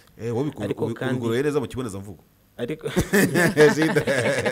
ariko kandi byaba ari ikibazo gikomeye kubona umuntu ufite ikintu cyamubase nk'uko bavugaga ngo ukunda kwigumira mu rugo cyangwa se gukunda akazi nyine ni ibintu ukunda ariko ibihe bishobora guhinduka niba ukunda kuba ku kazi hano uri umunyamakuru ukagira izindi nshingano ko ugomba guhahira umuryango cyangwa izindi gahunda zose kandi ukunda kwibera mu rugo ukunda kwibera mu rugo aho nukomeza kuba mu rugo kuko ari byo ukunze bizaba byatangiye kuba ikibazo ariko kuko ubikunze ukabona bitagishoboka urafite imbaraga zo kuvuga ngo oya reka mbireke ibi ngibi ubwo ntibirakubata ntabwo birakubata reka nkore ibi ngibi njye kuri ibi ngibi n'abantu banywa inzoga ni benshi hari abantu bakunda inzoga hari n'ababaswe nazo abantu bakunda inzoga ntabwo ashobora gukora ibirori bitarimo inzoga ntabwo ashobora kwicara ahantu hatari inzoga ngo asabane n'abandi bantu uwo ni umuntu ukunda inzoga ariko uwo yabase umuntu ukunda inzoga araza mugasangira mugataka avuga ati ejo mu gitondo mfite akazi noneho reka ntahe nsiga agacupa kanjye nakundaga ariko umuntu wabaswe n'inzoga ntabwo yahaguruka aho ngaho ngo nuko afite akazi agende ibyo birakaze niba uko bimeze naho ku gitsina ku gitsina urumva ku gitsina ni besoin nécessaire umuntu aba akeneye gukora sex kugira ngo ubuzima bwe bube bwiza cyangwa se no kugira ngo abantu bororoke kuko niyo yego kuko nicyo cya sex yashyiriweho hari abantu bayikora gutyo bisanzwe donc bayikunda akaba ashobora kuyikora agakora sex akarangiza akagenda yenda n'ejo akongera n'ejo ubundi nabukeye bwaho ariko ku muntu wabaswe nayo ntabwo biba bishoboka ko ava aho ngaho donc nakwita ko ubuzima bwe buba bugizwe no gukora sex no gushaka uko ayikora hari uwo twaturanye kujya gutoza abantu umurongo akabana nimero gushaka uko ayikora no kuyikora no ku buzima bwe bukaba buri muri icyo kiziga. Nicyo ngicyo nabaye nkubariza abantu kugira ngo baze kumva nanjye kandi nsobanukirwa kumva bataza kwitiranya ko umuntu wese ufite ikintu akunda already yamaze kubatwa nacyo ntabwo byaba ari byo. Ariko nanone igihugu cyo navugaga kuri iyi mihanda nuko naba nifuje nabi aho kugira ngo mbone umuntu udafite ikintu akunda mu rwego ruri hejuru, nkabona umuntu uri aho ngaho wanetirarije ibintu byose. Njye nabona umuntu ufite ikintu cyamubasa uretse inzoga wenda n'ibindi bintu bibi, ariko umuntu akagira ikimubata ni ukuri. Burya muri religion baravuga ngo nagomba kugira idini, wasenga igiti, wasenga inka, wasenga ihembe, ariko ukagira ikintu usenga. Niko wemese bivuga, ntabwo ari byo ubisobanura gutya. Sinzi niba mutabona ko dufite ikibazo cy'abantu batagira ikibabata, nk'abari abantu bajya gusimbuka amazu n'amagorofa n'iki byose, ubu usanga ari umuntu baburiye icyamubasa. Oya ntabwo uvuga ndabona twese duhise duhurije kuri mikoro twese tubihakana. Ni ukuvuga ntago icy'ingenzi ari uko umuntu agomba kuba afite ikimubata, ahubwo kuba afite icyo akunda nibyo byiza kuruta kuba ufite ikikubata, kuko n'ikikubata kizakubuza gukora ibindi ubwo waguma mu kintu kimwe. Kandi kubatwa twamaze kubona ko ari uburwayi, deja biba byabaye uburwayi. Ariko nta muntu wakwinjira mu bubata ataranyuze mu rukundo rw'ikintu, ngasenga jumping up asimbuka icyo cyiciro. Nanone ahonga harimo parte ebyiri. Birashoboka ko ikintu gishobora kukubata utarigeze ugikunda bitewe n'impamvu zatumye ukinjiramo, utanyuze muri etape yo kugikunda. Ni ukuvuga gukunda ikintu ni ugukora ikintu wumva ukishimiye. Urugero kugira ngo byumvikane neza, uyu munsi umuntu ashobora kubatwa wenda na heroine atari uko yayigiyemo kubera ko yayikunze, ahubwo yarayigiyemo nko kuyihungiramo kubera impamvu runaka wenda z'ibibazo yari afite. Yego, ni ukuvuga nk'uwo muntu rero ntabwo twavuga ngo icyo kintu cyamubase kubera ko yabanje kugikunda, ahubwo yagiye agishakamo ibisubizo icyo yari agiye ategereje si cyo yasanzemo.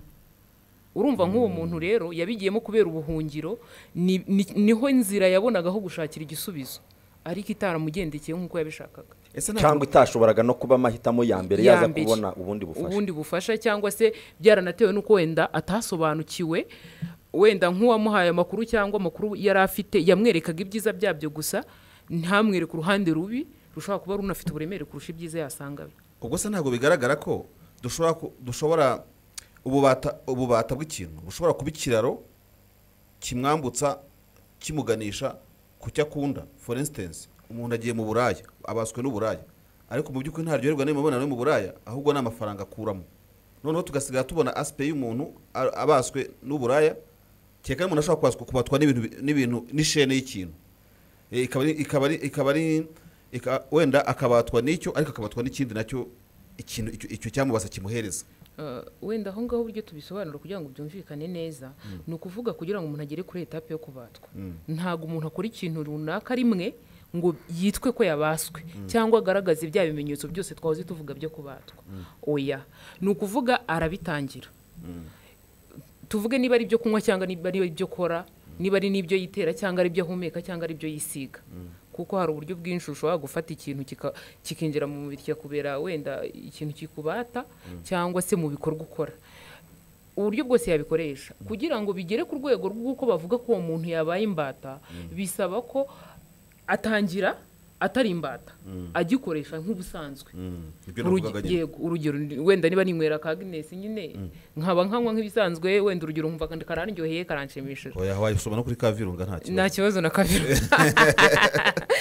We reka dufate kuri Kavirunga, nkaba nkagasoma nkumva kabiranshimishije, wenda najyaga kuryama ibitekerezo bikambana byinshi simbashe gusinzira, nkanagura agacupa kamwe nkakajyana mu rugo nkakinywera nimugwa kugira ngo mbashe gusinzira, kandi nkabona byakunze kuko ndasinziriye.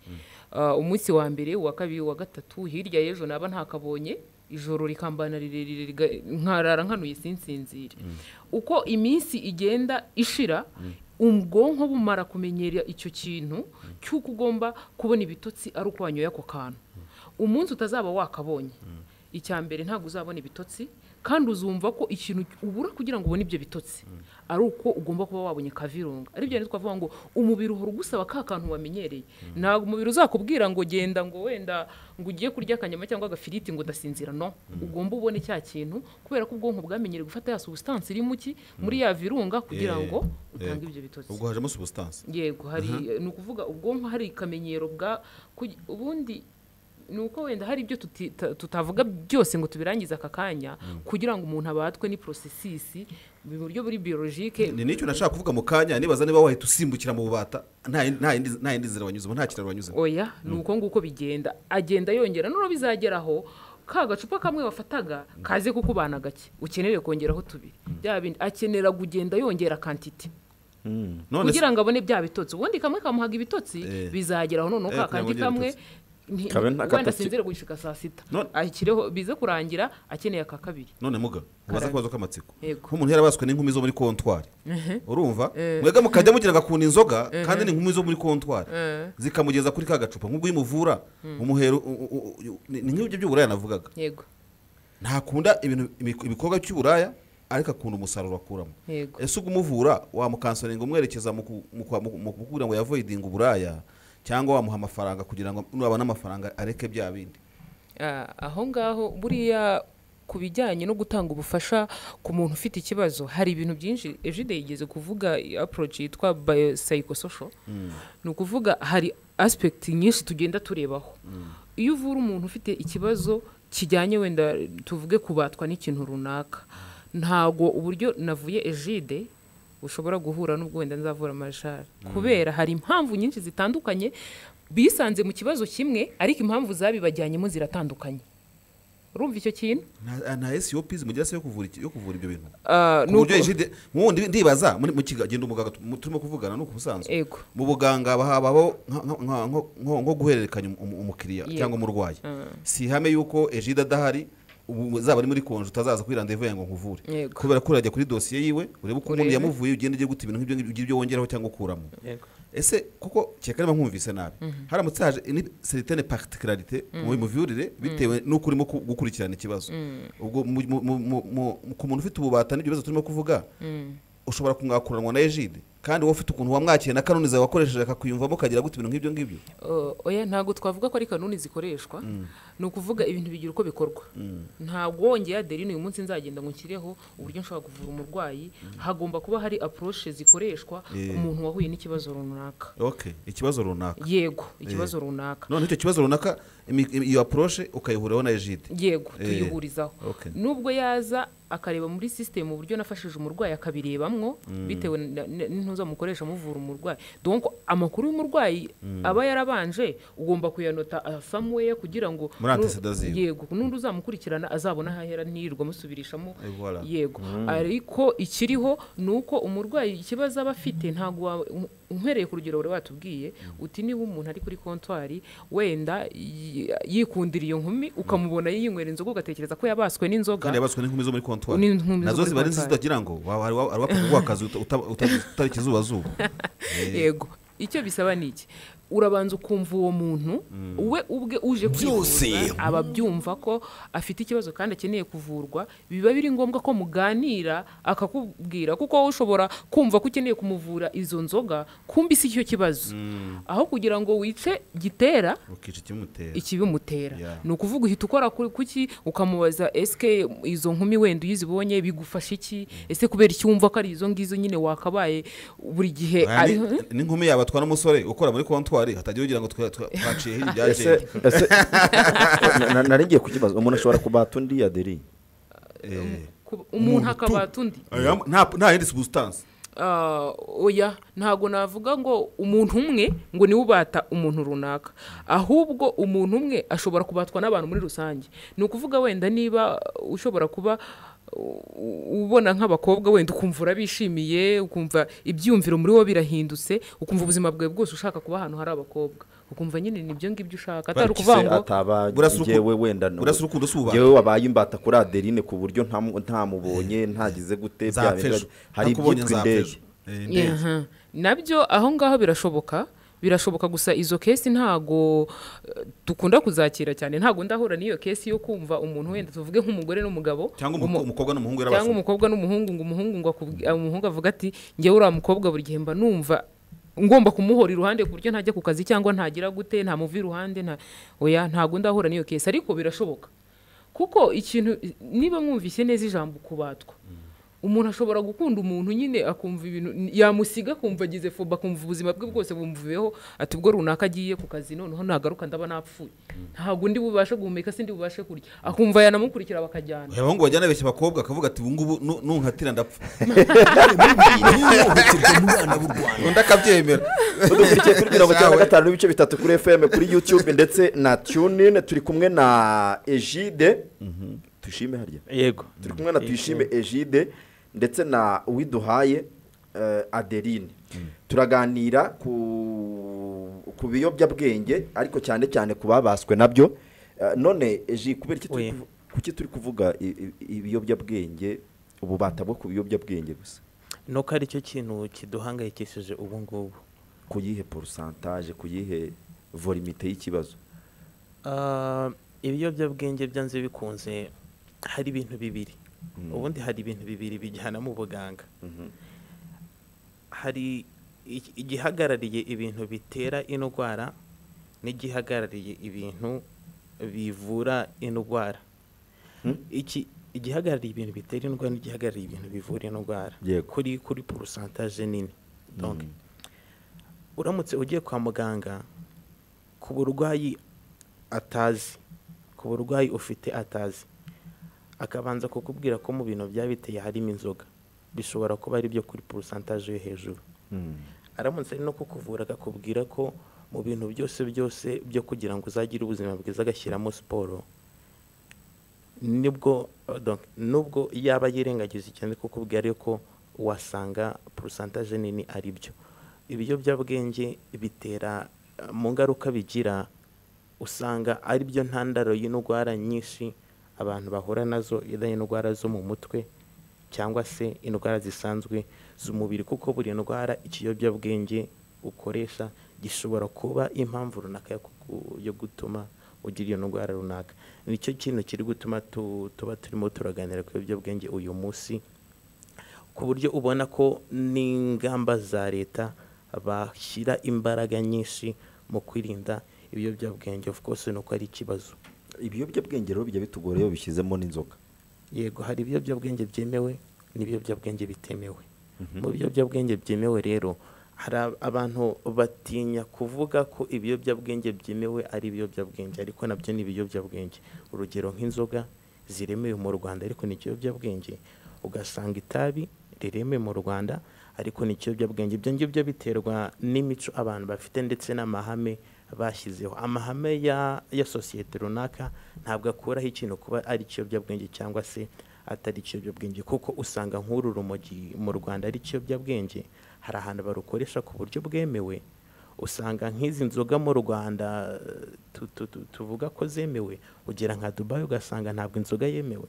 Ibyo ngibyo ntabwo ari ikibazo cyo kwikina ari ikiyobyabwenge cyangwa atari ikiyobyabwenge, ahubwo ni norme z'abantu, imico yabo nibo bifata bakavuga bati iki ngiki reka tugire ikitemewe muri sosiyete kubera impamvu zabo runaka, cyangwa se reka tukigire icyemewe muri sosiyete nanone kubera impamvu zabyo runaka. Ariko uko icyo kintu gikozwe nibyo bikigira ikiyobyabwenge. Reka twinjire mu gice cy'ubuvuzi noneho. Yego. Kuvura aba bantu bamaze kuba imbata y'ibiyobyabwenge bitangirira hehe Adeli? Murakoze cyane. Ni ukuvuga mumbajije kuvura abantu babaswe n'ibiyobyabwenge. Gusa si ibiyobyabwenge gusa, dufasha n'ababaswe n'imyitwarire, nabo bose turabafasha, bashobora kuvurwa kandi bagakira. Ahubwo ikintu cya mbere cy'ingenzi gikenewe ni ukugira ngo umuntu nibura udukurikiye muri aka kanya abanze yumve ngo ikiyobyabwenge ni iki, byitwa ikiyobyabwenge ryari. Kuko hari igihe umuntu aba afite ikibazo akagerwaho n'izo ngaruka zose twahoze tuvuga, ariko ntabashe kumenya ngo biterwa n'iki. Ni ukuvuga ikiyobyabwenge ni ikintu cyose cyinjira mu mubiri w'umuntu kikaba cyahindura imyitwarire, imitekerereze ndetse n'imikorere yiwe.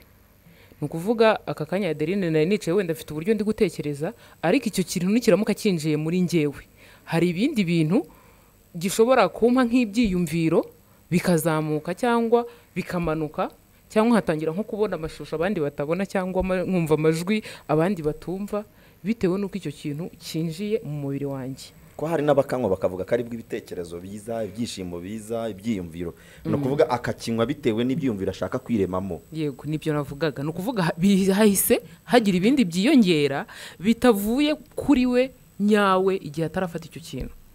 Urumva deja hari impinduka zibayeho nibyo navugaga. No kuvuga rero ibiyobyabwenge bishobora gufatwa mu buryo bwinshi. Hari ibyo bisiga, hari ibyo bitera, hari ibyo bahumeka ndetse hari n'ibyo ushobora guhabwa nyine nko kwa muganga nk'umuti. Hari imwe mu miti ikoreshwa kwa muganga nayo ishobora kubera umuntu ikiyobyabwenge yarayitangiye yihabwa nk'ubuvuzi ariko bitewe n'impamvu runaka bikaza kurangira bimubereye ikiyobyabwenge.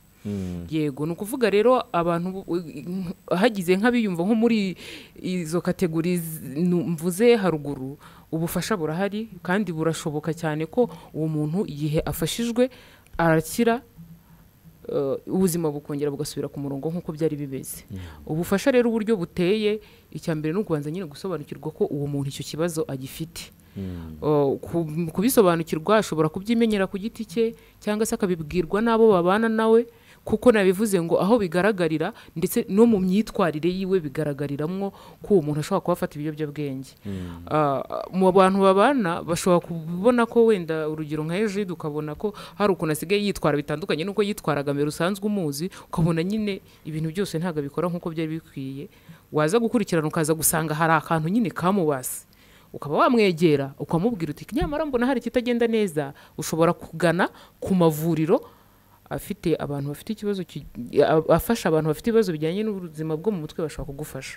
Iyo ageze rero ubwo twe noneho ageze iwacu nk'abavuzi nyine turamwakiriye ku bitaro. Ubu ngubu ho byaranoroshye gahunda za leta zaradecentralije guhera ku kigo nderabuzima kugeza ku referral hospitals. Hari abantu bashobora kuguha ubufasha ku bijyanye n'ubuzima bwo mu mutwe. Ni ukuvuga hari aho bigoranira ugasanga nk'umuntu afite ikibazo ariko ntabyumva nta nubwo abizi nta nubwo abyemera kubera ko we abona mu by'ukuri ari muzima. Ugasanga umuntu umufite afite ingorane z'uko adashobora kumugeza kwa muganga. Ushobora guhera ku mujyanama w'ubuzima uburyo porogaramu yubakitse uhera ku mujyanama w'ubuzima akagufasha kumugeza ku kigo nderabuzima. Ikigo nderabuzima kiramufasha. Iyo byanze bashobora kumujyana ku ma district hospitals. Iyo byanze bashobora kumurefera bakamugeza ku mavuriro. Ubu ngubu aho ngaho tubwira hariyo abaganga hariyo ni ukuvuga buri centre de santé ubu ngubu igomba kuba ifite umu mental health nurse n'umusekologiste umuganga w'indwara zo mu mutwe. Yego umuganga w'indwara zo mu mutwe cyangwa se umusekologiste uvura bijyanye n'imitekerereze. Bashobora kuba ari babiri harimo umwe. Yego muri abo baranyuranye se ubundi. Yego baranyuranye. Nkanjye na Ejide nawe umusekologiste ngende umupsychiatric nurse. Ahubwo niho bise byorohera ni twebwe babiri turimo kuvugana. wowe wavura iki? Ngende umusekologiste. Bishatse kuvuga donc abasekologist umuganga w'indwara zo mu mutwe. Yego n'umuganga w'indwara zo mu no mu kinyarwanda bijya bigorana. Umuganga w'indwara zo mu mutwe buriya ni umupsychiatrist. Yego umuntu uvuga ngo hagati yanjye na Adeline nta muganga w'indwara zo mu mutwe urimo. Abonetse yakitwa nde? Umupsychiatrist. Abonetse yakwitwa umupsychiatrist. Ngo Adeline ni umupsychiatrist. Nurse. Yego apana doctor. Psychiatric nurse. Hari psychiatric doctor, psychiatric nurse. Okay. Yego hakaza na psychologist ni ukuvuga arafasha abantu bafite ibibazo bijyanye n'ubuzima bwo mu mutwe akoresheje ibiganiro donc ajyana n'imitekerereze y'ubwonko bwa muntu. Indugo twebwe ubundi psychologist psychologue. Psychologue donc acungana hagati y'imyitwarire n'imitekerereze. Imyitwarire idahwitse yatewe n'imitekerereze idahwitse. Urumva mu kudiringa n'imitekerereze biragoye cyane gushobora gukoresha ibindi bintu bitari ibiganiro. Yego ntabwo abapsychologist bashobora gukoresha andi approach nko gukoresha imiti cyangwa iki. Just no kuganira ugafikisinga ibintu bitarimo biragera neza ku wundi muntu ariko ukoresheje ibiganiro gusa, kuko ubu ureba imyitwarire idahwitse umuntu yagaragaje yatewe n'imitekerereze nayo idahwitse umuntu yagaragaje. hanyuma umusayikiyatrisite wakoresha iki? ni ukuvuga umusekirite arasuzuma noneho yabona umurwayi akeneye wenda nk'imiti akaba ashobora kuyimwandikira akanayimuha akanevariwa niba iyo miti arimo afata irimo imufasha. Ashobora nawe no kuba yanamuganiriza nk'ibyo ngibyo Egide yavugaga bo bakora, n'umusekirite ashobora kubikora, ariko hari aho bigera noneho uyu murwayi amaze kuba stable. Ni ukuvuga kuba stable ni amaze koroherwa. Yego, amaze koroherwa. Aho niho ushobora kumwoherereza umusayikologisite kugira ngo bakomezanye, kubera ko aba ageze ku rwego abasha kumva ibiganiro n'ibyo guhuza no kugira amahitamo yiwe mbere. Yego ariko ataramera neza aho ngaho ntabwo baraba case, ntabwo baraba umurwayi wo kujya mu biganiro. None se Eji, ko bajya bavuga ngo twebwe ngo tugenda mu mayira kenshi ngo tuba dufite ni ijambo ritagikoreshwa ritemewe, tubanza kugiseguraho ubusazi. Uri ugiye nko muri stade nk'umupira wa Rayon na APR bakakubwira bati cyangwa se nawe w'umuganga batizamuramo abasazi bari hano kuko ukuntu abantu bameze bari gufana match abarwa rutabura inshuti zacu baba baregisite cyane.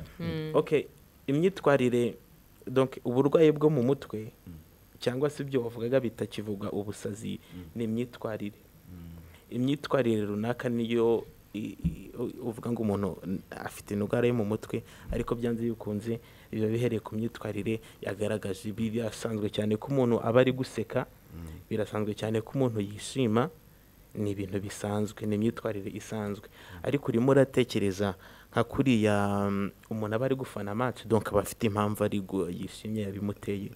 Aramutse afanye nta mupira wabaye, icyambere ari gufana umupira utarimo kuba, cyangwa ahantu hose ukabona arimo arafana, yageramo hano hanze agafana amagare kuntu ari kugenda, yakomeza imbere agafana kuri imodoka zirimo ziragenda, aho byaba bitangiye kuba ikibazo. Ariko kandi bikanashingira ku gihe amaranye iyo myitwarire. Ni ukuvuga ngo niba icyambere arimo arafana nta kintu kirimo kiraba, icya kabiri iyo myitwarire yo gufana nta kintu kirimo kiraba, ayimaranye igihe kingana gite?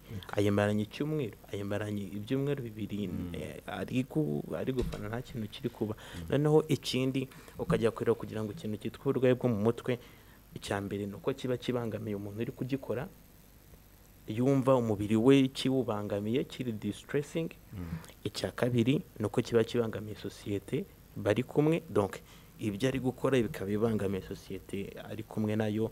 Ikindi cya gatatu noneho bigasaba kugira ngo bibe bimubuza gukora ibikorwa bye bya buri munsi. None se bitabangamye nka kwa kundi umuntu aba ari umusinzi yataba ari mu Kigali bakavuga ati aro uri hehe ko uyu munsi timu yabishye kubera yuko utarimo gusangira nawe, ko hari ibintu bibize nka diction n'iki bitabangamiye Rwanda, hari ikibazo kiba kiri kugira ngo bavuga ati niba atari mu kabari uyu munsi banamushakisha, ahubwo bamushakisha bati yanywerehe ngo tubaje karyoshye ikipe, nka bya bindi wa muri imbere ati ni uwacu ariko ni uwacu. Ibyo bitwaye iki? Ibyo ngibyo usanga hama addiction ari positive somehow. Addiction ziri positive ni nk'ukunda inzoga kandi akayisanga zibaho. Ntabwo addiction y'inzoga ishobora kuba positive, ntabangamye, urumva? Kandi ari mu bantu bararyoherwa ijoro ryose bugacya bagataha bakamusiga. Usanga ntabwo abangamiye icyo gice cy'abantu bari kumwe mu kabari, ariko se niba ari umugabo ufite umugore n'abana n'umuryango bo ntabwo ababangamiye. Ese iyo atashye nabwo akomeza kwitwara uko nguko? Ese abo bantu baba bari kumwe iyo ageze ku kazi asanzwe akora ke ka buri munsi agakora mu buryo busanzwe, yenda ni igice cy'abantu, ndumva ni igice cy'abantu kimwe atabangamiye. Ariko se n'ibindi bice by'abantu nabyo nuko bimeze. Reka mwihangane mbanze nibutsa abadukurikiye ko batwumva kuri 95.3 kuri FM mu kiganiro turimo, aho turi kuganira ku buvuzi bw'ababaswe n'ibiyobyabwenge. Ariko rero turagira ngo twe kwihararira ijambo, ahubwo tubareke namwe niba mwifuza kubaza tuyishime Egide cyangwa se uwiduhaye Adeline, bombi ni abavuzi b'indwara zo mu mutwe. Twe tubyivugira gisivile nubwo batubwira ngo mwaba mu cyiciro A undi aba muri B, ariko twebwe icyita rusange tubaziho ni abaganga b'indwara zo mu mutwe mushobora kuduhamagara rero ku cyo wifuza kubasobanuza cyangwa kubabaza uduhamagare kuri 078229 utwandikire kuri YouTube chat live birashoboka cyangwa ku mbuga nkoranyambaga za BNBFM mu mwezi noneho bagusubize. Mwaramutseho? Haramutse. Ninde urahagana he? Tegeka Jamari ndi mu murenge wa Sake. Sake harya ni he Jamari? Sake ni muri Ngoma. Nshaka kubabaza. Muri Ngoma mu murenge wa Zaza hano hafi ya Paruwasi. Yego turahabona. Hirya nko gukunda telefone cyane. Ukumva utashyira hasi telefone ibindi byose ukaba wabyirengagiza ariko ukumva utashyira hasi telefone. Ni uburwayi? Ese nabyo byaba ari uburwayi. Reka bagusubize. Murakoze cyane ku kibazo cyiza mubajije. Ni ukuvuga gukunda telefone ukaba utayishyira hasi, yongeyeho akantu keza cyane, ukaba utayishyira hasi bivuze ngo ibintu byose ukora telefone ugomba kuba iri ruhande rwawe, si ukuyifata gusa. Wenda nubwo sinzi niba yari kudusobanura neza niba ari ukuba ari gukoresha telefone cyangwa ari ukuyifata mu ntoki gusa, ariko ibyo ari byo byose urebye ni nko kwa kundi umuntu aba ari kuri telefone ari busy, ibintu byose ari kuri telefone.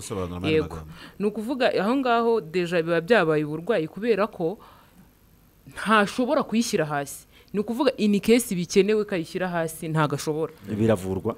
Yego, kuvurwa byo biravurwa kuko deja yarabaswe nyine nawe afashwa nkuko n'abandi bose babaswe n'imyitwarire runaka. Ubwo ni ukuvuga afite imyitwarire yo kuba agomba kubakoresha telefone ibihe byose. Ubona we hari urwego byagera agahabwa imiti?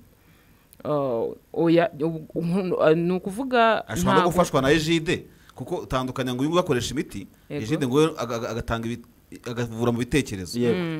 Ako kantu nako nakumvise nanjye n'impamvu mbaje uwo muntu ashobora kugera ku rwego wa telefone wa internet uwo mu bitekerezo kwa ashobora ku rwego rwo kugera ku rwego rwo gufata imiti. Ni ukuvuga uhabwa imiti hari impamvu ishobora gutuma umuntu ahabwa imiti. Yego, iyo afata ikintu runaka cyamubase kikinjira mu mubiri we, noneho igihe yakibuze hakaba hari ibimenyetso bigaragara by'ububabare nk'uko Ejide yabivugaga, bishobora gutuma uwo muntu igihe atabonye icyo kintu yamenyereye bigatuma urugero ashobora kubabara cyane. Ububabare ubundi babigereranya nuko bishobora kuba biruta igise umubyeyi agira ari kubyara igihe yabuze icyo kintu. Urumva ubwo bubabare ukuntu bungana buri hejuru.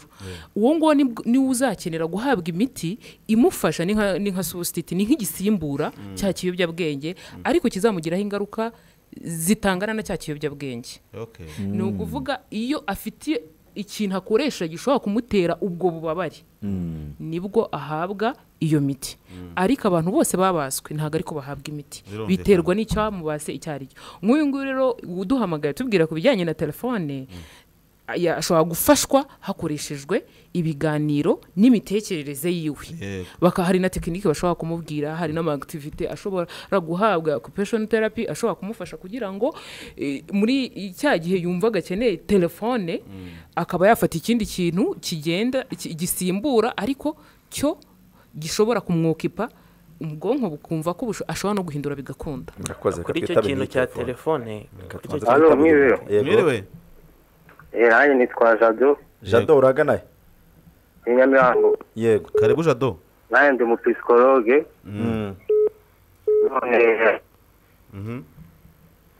Yego, ni ikibazo n'inyunganizi. Ejide we Jado turakumva. ni Jado. Jado telefone banza idahari. Reka dusimbukire kuri YouTube, naho hari umuntu witwa sinimuvuga izina yavuze ngo mumbarize nkunda kofi cyane ku buryo iyo saa 5 igeze ntarasomaho mba numva hari kibura nayibona bikagenda neza. Ubwo nabwo n'ububata hari ingaruka zirimo mu musubizanye n'uwitwa nawe navuze avuga ati se kuri kwikinisha nabyo bishobora kuba kubata umuntu.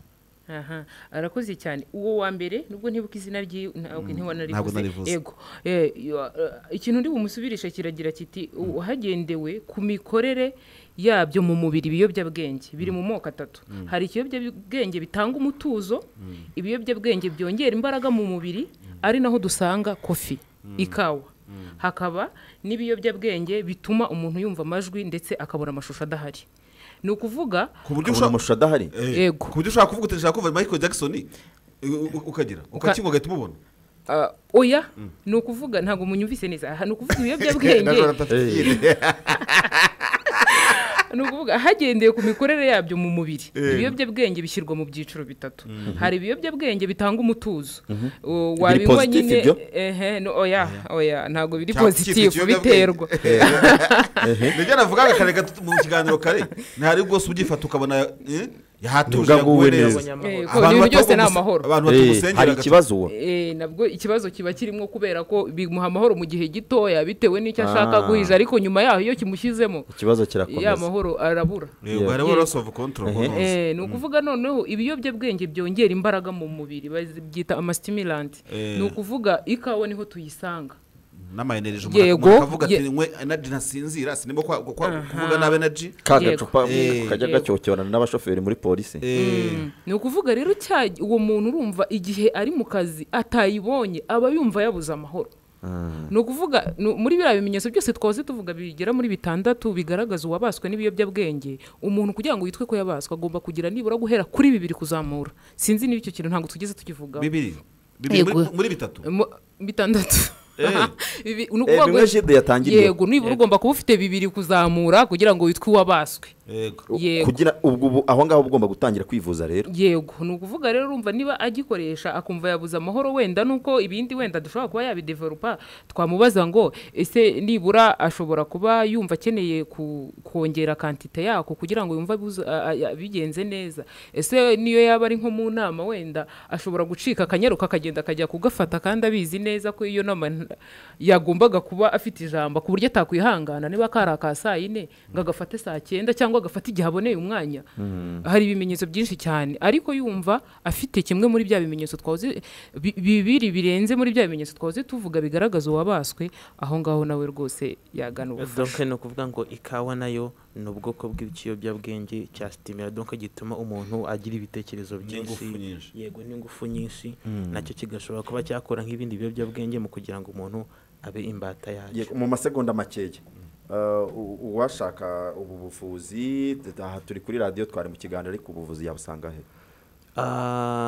reka duhere mu rugo kuko twebwe turi Kigali Medical Center ashobora kuza akabona consultation cyangwa se ubuvuzi ni privé naho noneho aho byorohera usanga aricyo kigo cya privé cy'uburwayi bwo mu mutwe mu Rwanda kikorana n'ubwishingizi bwinshi ntabwo mvuze ngo bwose bwinshi mu Rwanda ku buryo cost nibura igabanuka kuko izi service z'ubuvuzi bwo mu mutwe zirahenda urumva rero iyo hiyongiyeho ko umuntu agenda afite ubwishingizi bugakavaringa ikintu runaka biba ari byiza hari telefone mwabaha yego telefone yego mu gihe ukireba Adeli duhagateka we nawe ubu burwayi abantu babwumve gute bivuze bate babigira ibyihutirwa gute babasangiye nk'uko Ejide yabivugaga kuba n'ibiyobyabwenge ni ahantu henshi ushobora gusanga ubuvuzi hari i Butare Huye Isange Rehabilitation Center ni ikigo cya leta ni kiri specialize mu gutanga ubwo bufasha gusa ku bantu babaswe n'ibiyobyabwenge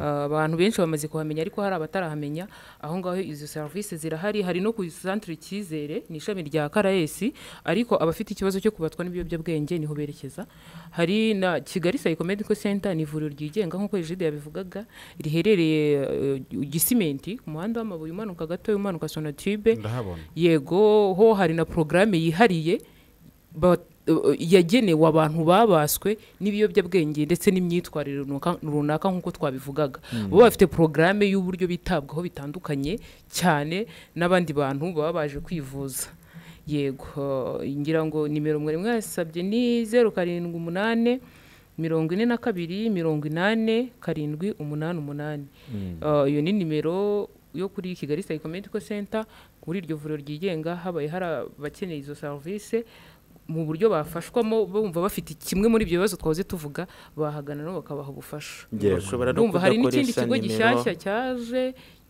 kinyinya nubwo kitaratangira ariko nacyo ntekereza ko kizaba gifite izo service kiri hano muri Kigali surtout ko nubwo twatangiye tubivugaho ntitubikomozeho cyane, dufite umubare usa nk'aho uri hejuru cyane mu mujyi wa Kigali ugaragaza ko abantu bari muri uyu mujyi ari bo bafite ikibazo cyo gukoresha ibiyobyabwenge ku rugero ruri hejuru ugerageje no mu nuko ari bafite amafaranga cyangwa nuko ari bafite ibibazo.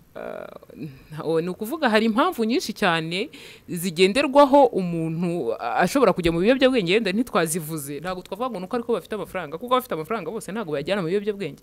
Hari ibintu byinshi washyiramo amafaranga bitandukanye no gukoresha ibiyobyabwenge. N'ubu kuba umuntu afite ibibazo ntabwo uburyo bwiza bwo gukemura ibibazo ari ukujya mu biyobyabwenge. Ushobora kugana inzobere mu bijyanye no gufasha abafite ibibazo bijyanye n'ubuzima bwo mu mutwe bakagufasha uriye gukoresha ibiyobyabwenge. Murakoze cyane Adeli. Turagana ku musozo, ya nimero ni iyi 07 yaramaze kuyivuga 078 428 07 88. Ashobora no kudakoresha nimero akajya gusura website yacu, kuko website yacu yo ari buhakore amakuru yose, nzi ko amakuru yose ashobora kuhakenera ashobora kuba ahari. Ni www.kpmc Kigali Psychomedical Center no kwa mu mpine KPMC akadomo rwa, cyangwa se akanadufollowinga kuri Twitter.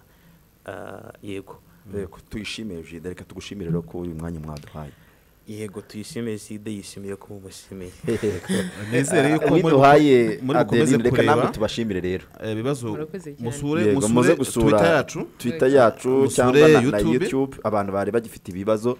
Hari na telefone y'abaduhamagaraga, ubwo tubahaye telefone y'abaganga kugira ngo muze kubabaza ko twebwe igihe ntikidukundiye, hanyuma ubwo muraza kubabaza. Reka tubashimire rero, namwe tubashimire mwari mudukurikiye muri iyi saha, ariko turacyakomeje ikiganiro, tugeze ku isaa 3 zirenzeho iminota 5. Umunota w'ubwenge tugiye kumva ku bukererwe, ariko nyuma yawo turabona gukomeza n'ikiganiro imbundo y'ukuri.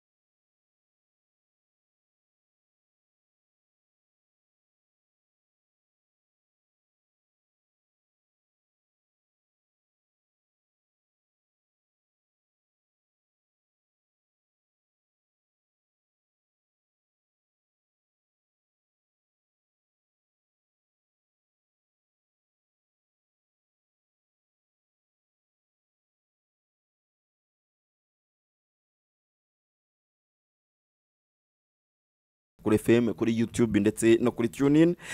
Nyuma yo guherekeza abatumire bacu aho twaganiraga ku ngingo y'ubuvuzi bw'indwara ku buvuzi bw'ababaswe n'ibiyobyabwenge, reka noneho duhindura umurongo abakiri kutwandikira nizere ko twababwiye nimero yabo mubahamagare muvugane na muganga abayobore, hanyuma tugaruke ku zindi ngingo. Hahandi twigeze kuganirizwa na wa wundi watubwiye naje kumubona ni Daniel, ni umukunzi wa BNB. Daniel ni umucuruzi wa butike ariko ntajya akunda kutuganirira ibiciro yo byageze aratwihorera, noneho bamuca amande akaba aribwo aza kutubwira. abagira ngo bitaraba. Mwibuke ko hari kampanye ya polisi yo kubwira abantu byatangiye ari message, ni message yo kubwira abantu ngo mureke niba ufite liquor store sa kabari. Liquor store ni ahantu umuntu aza gufata agacupa kikomereza. Muri butike ushyizemo inzoga uteye n'intebe, hanyuma niba guca amafaranga utangire ngo nkwe. Niba ufite akabari si restaurant. Si ibyo wowe kora ikintu wasabiye license. Nasabye license y'akabari. Erega yakamejeje uyu muhungu. Kora akabari ushyiremo wenda ka mushikaki, ariko kugira ngo ufate akabari ushyiremo imvange rwose n'imyumbati n'amateke yokeje, ntabwo ngo bizavamo pe. Hanyuma kuri iki kibazo ntabwo cyoroshye pe, gufungura abantu batinze gukinga kare bavuga neza. Ni ukuri iki kibazo kirakomeye cyane, sinzi uburyo bujyanye n'imibereho turaza kubyifatamo gute. None se nta nubwo ari kutubwira mufunga babategeka gufunga ryari, babitubwire nyine mugafungura ryari, ni ibwiriza ryavuye hehe? Nibabitubwire, ni bande bababwire. Ndabizi ko dukurikiye uze kutubwira, kuko yero pepa twabonye ni bande bababwiye gufunga ryari bakabategeka gufungura ryari. Amasaha tuzi twebwe yanditse na guverinoma ni saa 7 z'ijoro gufunga utubari gusa ngo ni imirimo ngo idakenewe cyane. Urumva kuko nuvuga utubari gusa ubwo. None se babandi bagega barara babyina nabo ntibakenewe? Ntago bakenewe nyine, bose babakubiye hamwe.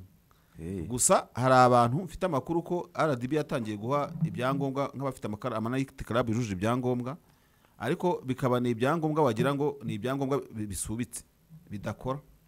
Hari umwe mu mashoramari twaze tuganira, nituza kumubona ku murongo wa telefone turaza kumubaza uko byifashe kugira ngo atubwire uko bimeze. Undi nawe ni umukunzi wacu ari kutubwira ati hano muri Swede bishoboka kuba ari haba. Hano muri Swede kujya kugura agacupa ubanza kwerekana indangamuntu kugira ngo bamenye imyaka wujuje wowe ugiye kuyigura. Wibuke ko ejo bundi karigiye uza tubwira ko bagurisha ku karahuri nk'icupa rya mitsingi ukajyana karahuri bakagusukiramo. Bameze nk'abarundi bagurisha isukari mu ntuza ku kiko. Reka da ukayigura utuyiko dutatu, ako ni Nyamirambo barabikora abantu. Ntago bihari Nyamirambo ihorere. Ubwo bucuruzi niho nabibonye. Ubwo bucuruzi ubwo buhanga baba babukuye he? Ngo gomba ugura n'isi ugomba ugura ikiro. Hanyuma rero ati noneho rero inzoga zigejeje kuri volte ya 7 ntabwo zemerewe kuboneka mu maduka yose. Hari amaduka abarika yemerewe kuzicuruza, kandi hari umubare ntarengwa w'amacupa umuntu aba yemerewe kugura icyarimwe. Ariko hano urafata butike kwa Kazungu na Murokore ugafata suruduri zifite 40 volte 40 ugafata iki n'iki byose ugahereza umuntu utazi n'amategeko n'amabwiriza, ushobora gusanga atazi no gusoma ibyanditseho kwicupa. Ngibyo kwa Mutwe California, ngibyo mu Kaje vuba, ngibyo Giwakari, ngibyo hose. Byukuri ubuyobozi baravuga barwanya ubusinzi, ariko ibisindisha biri mu biganza bya buri wese. Everywhere you go murahura nabyo.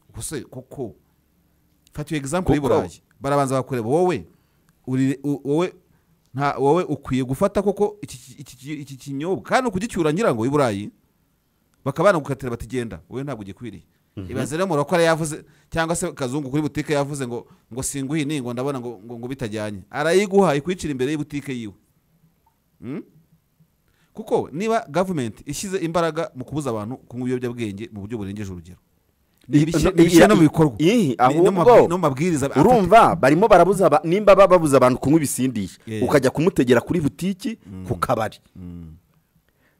Kizi nganda zihari mwazifunze niba mubona ibyo zikora kuko zangiza abantu.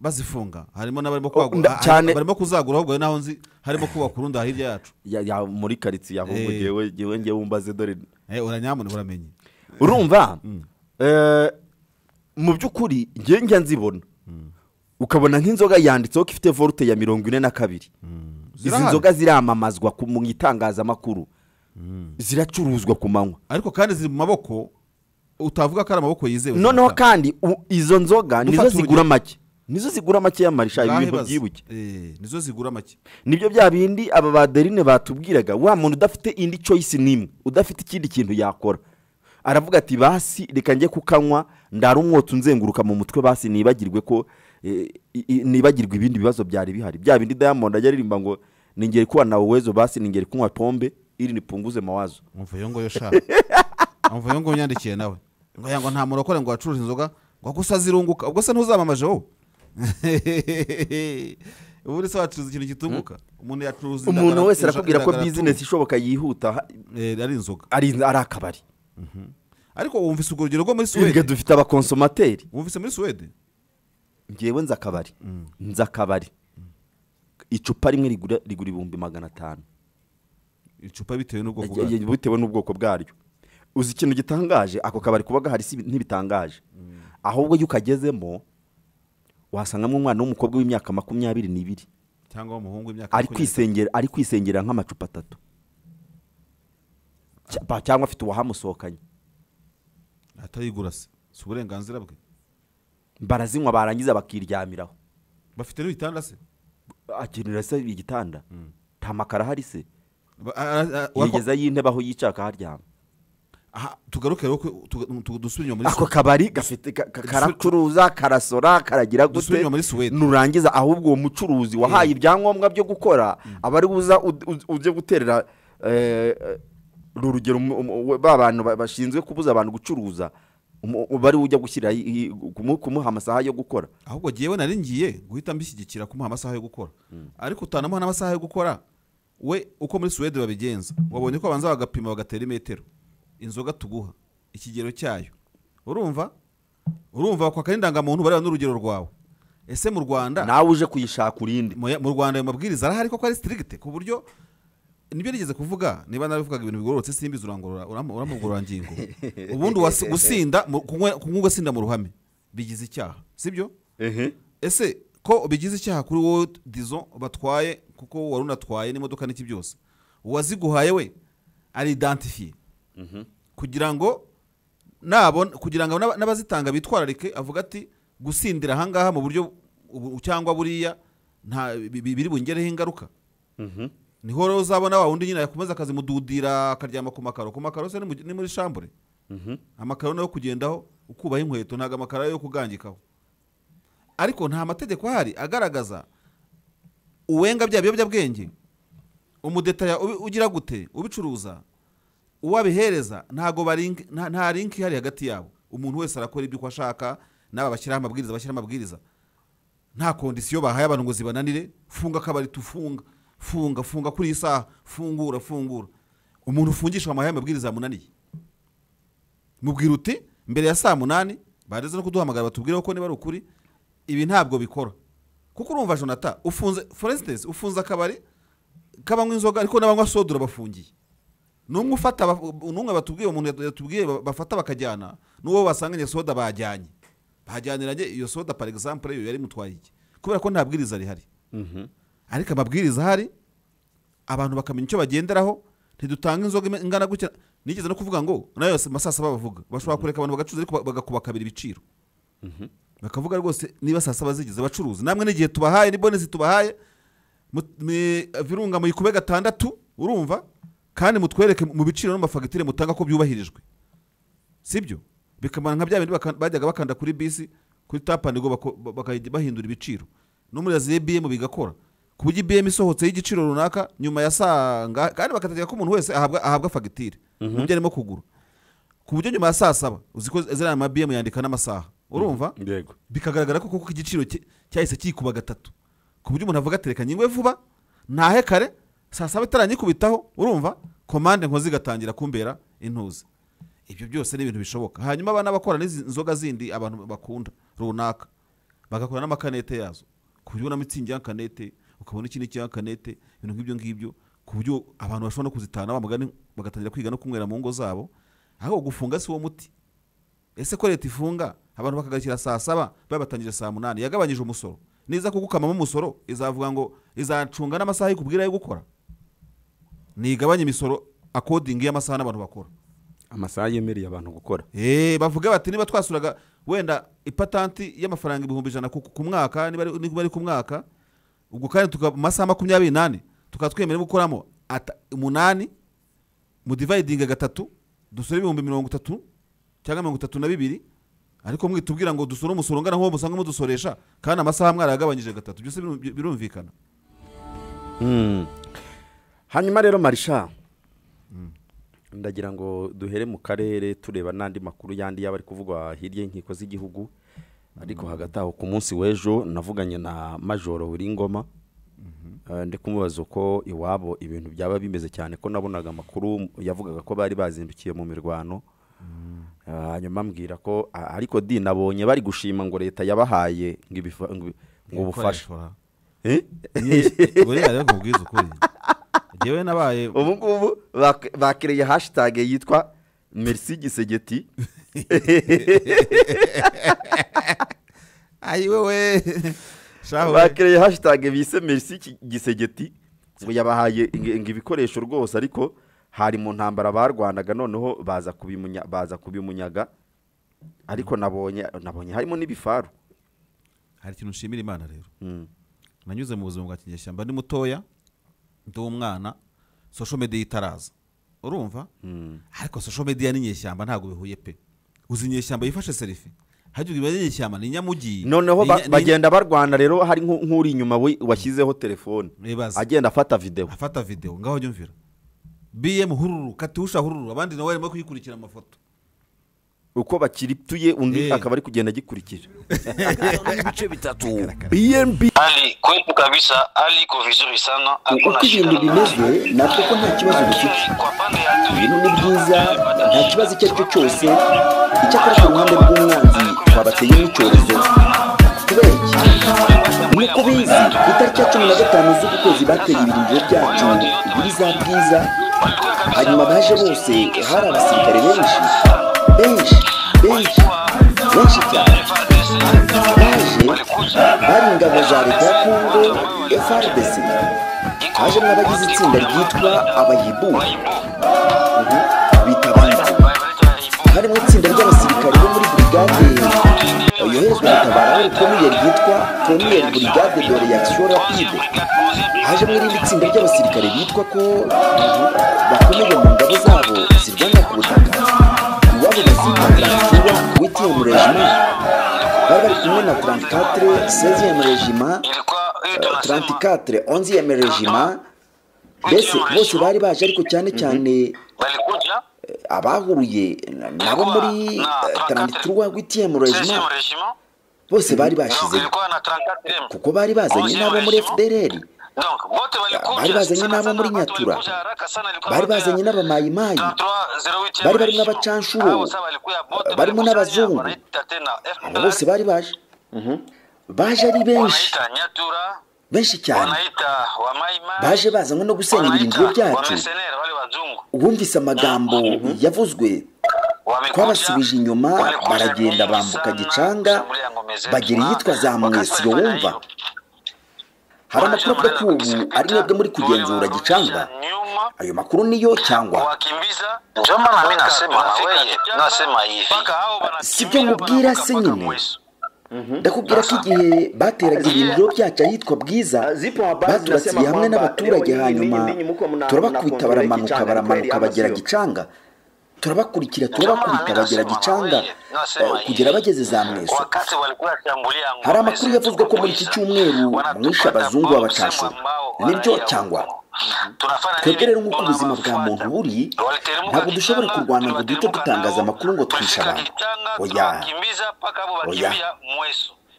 ayo magambo si ayacu twebwe turi igisirikare cy'umwuga ikintu ugomba kubanza kumenya nuko umwanzi yaje azazanye abasirikare benshi icyakora arabatakaza yatakaje abasirikare benshi benshi cyane icyo nicyo ugomba kumenya maisha ya mwanadamu none hatuwezi sema muri iki gitondo mwazindukiye mu ntambara n'ubundi ni imirwano y'amamvu ki none umwanzi yaduteye adutera ahitwa Kinyandonyi baza ari benshi ariko twabahaye isomo kuko bahahombiye abasirikare benshi n'ibikoresho byinshi ukiri ku murongo majoro w'ingoma ejo hashize hari urubyiruko rwa Wazalendo rwabyukiye ku mupaka w'u Rwanda na Kongo ku ruhande rwa Goma bavuga ko baje kurwanya u Rwanda ibi murabivuga hiki alafu mapambano ya leo asubuhi kati ya M23 na niko msemaji Armée Révolutionnaire Congolaise amekuja sehemu urakoze cyane bwana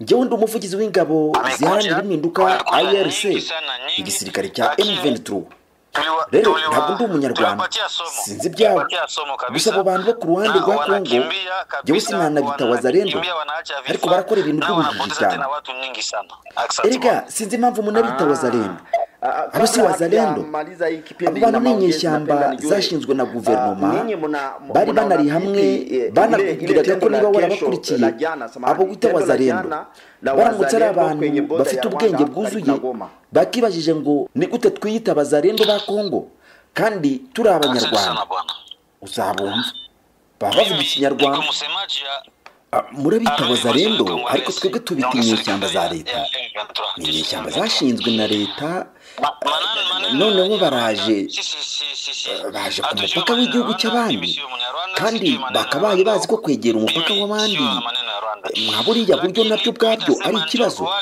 kandi noneho banaje banafite imbunda noneho baririmbaga indirimbo bwoko ki baririmbaga ikinyarwanda mambo ya ujinga sana nibyo muri video rwose bumvikanaga bavuga ikinyarwanda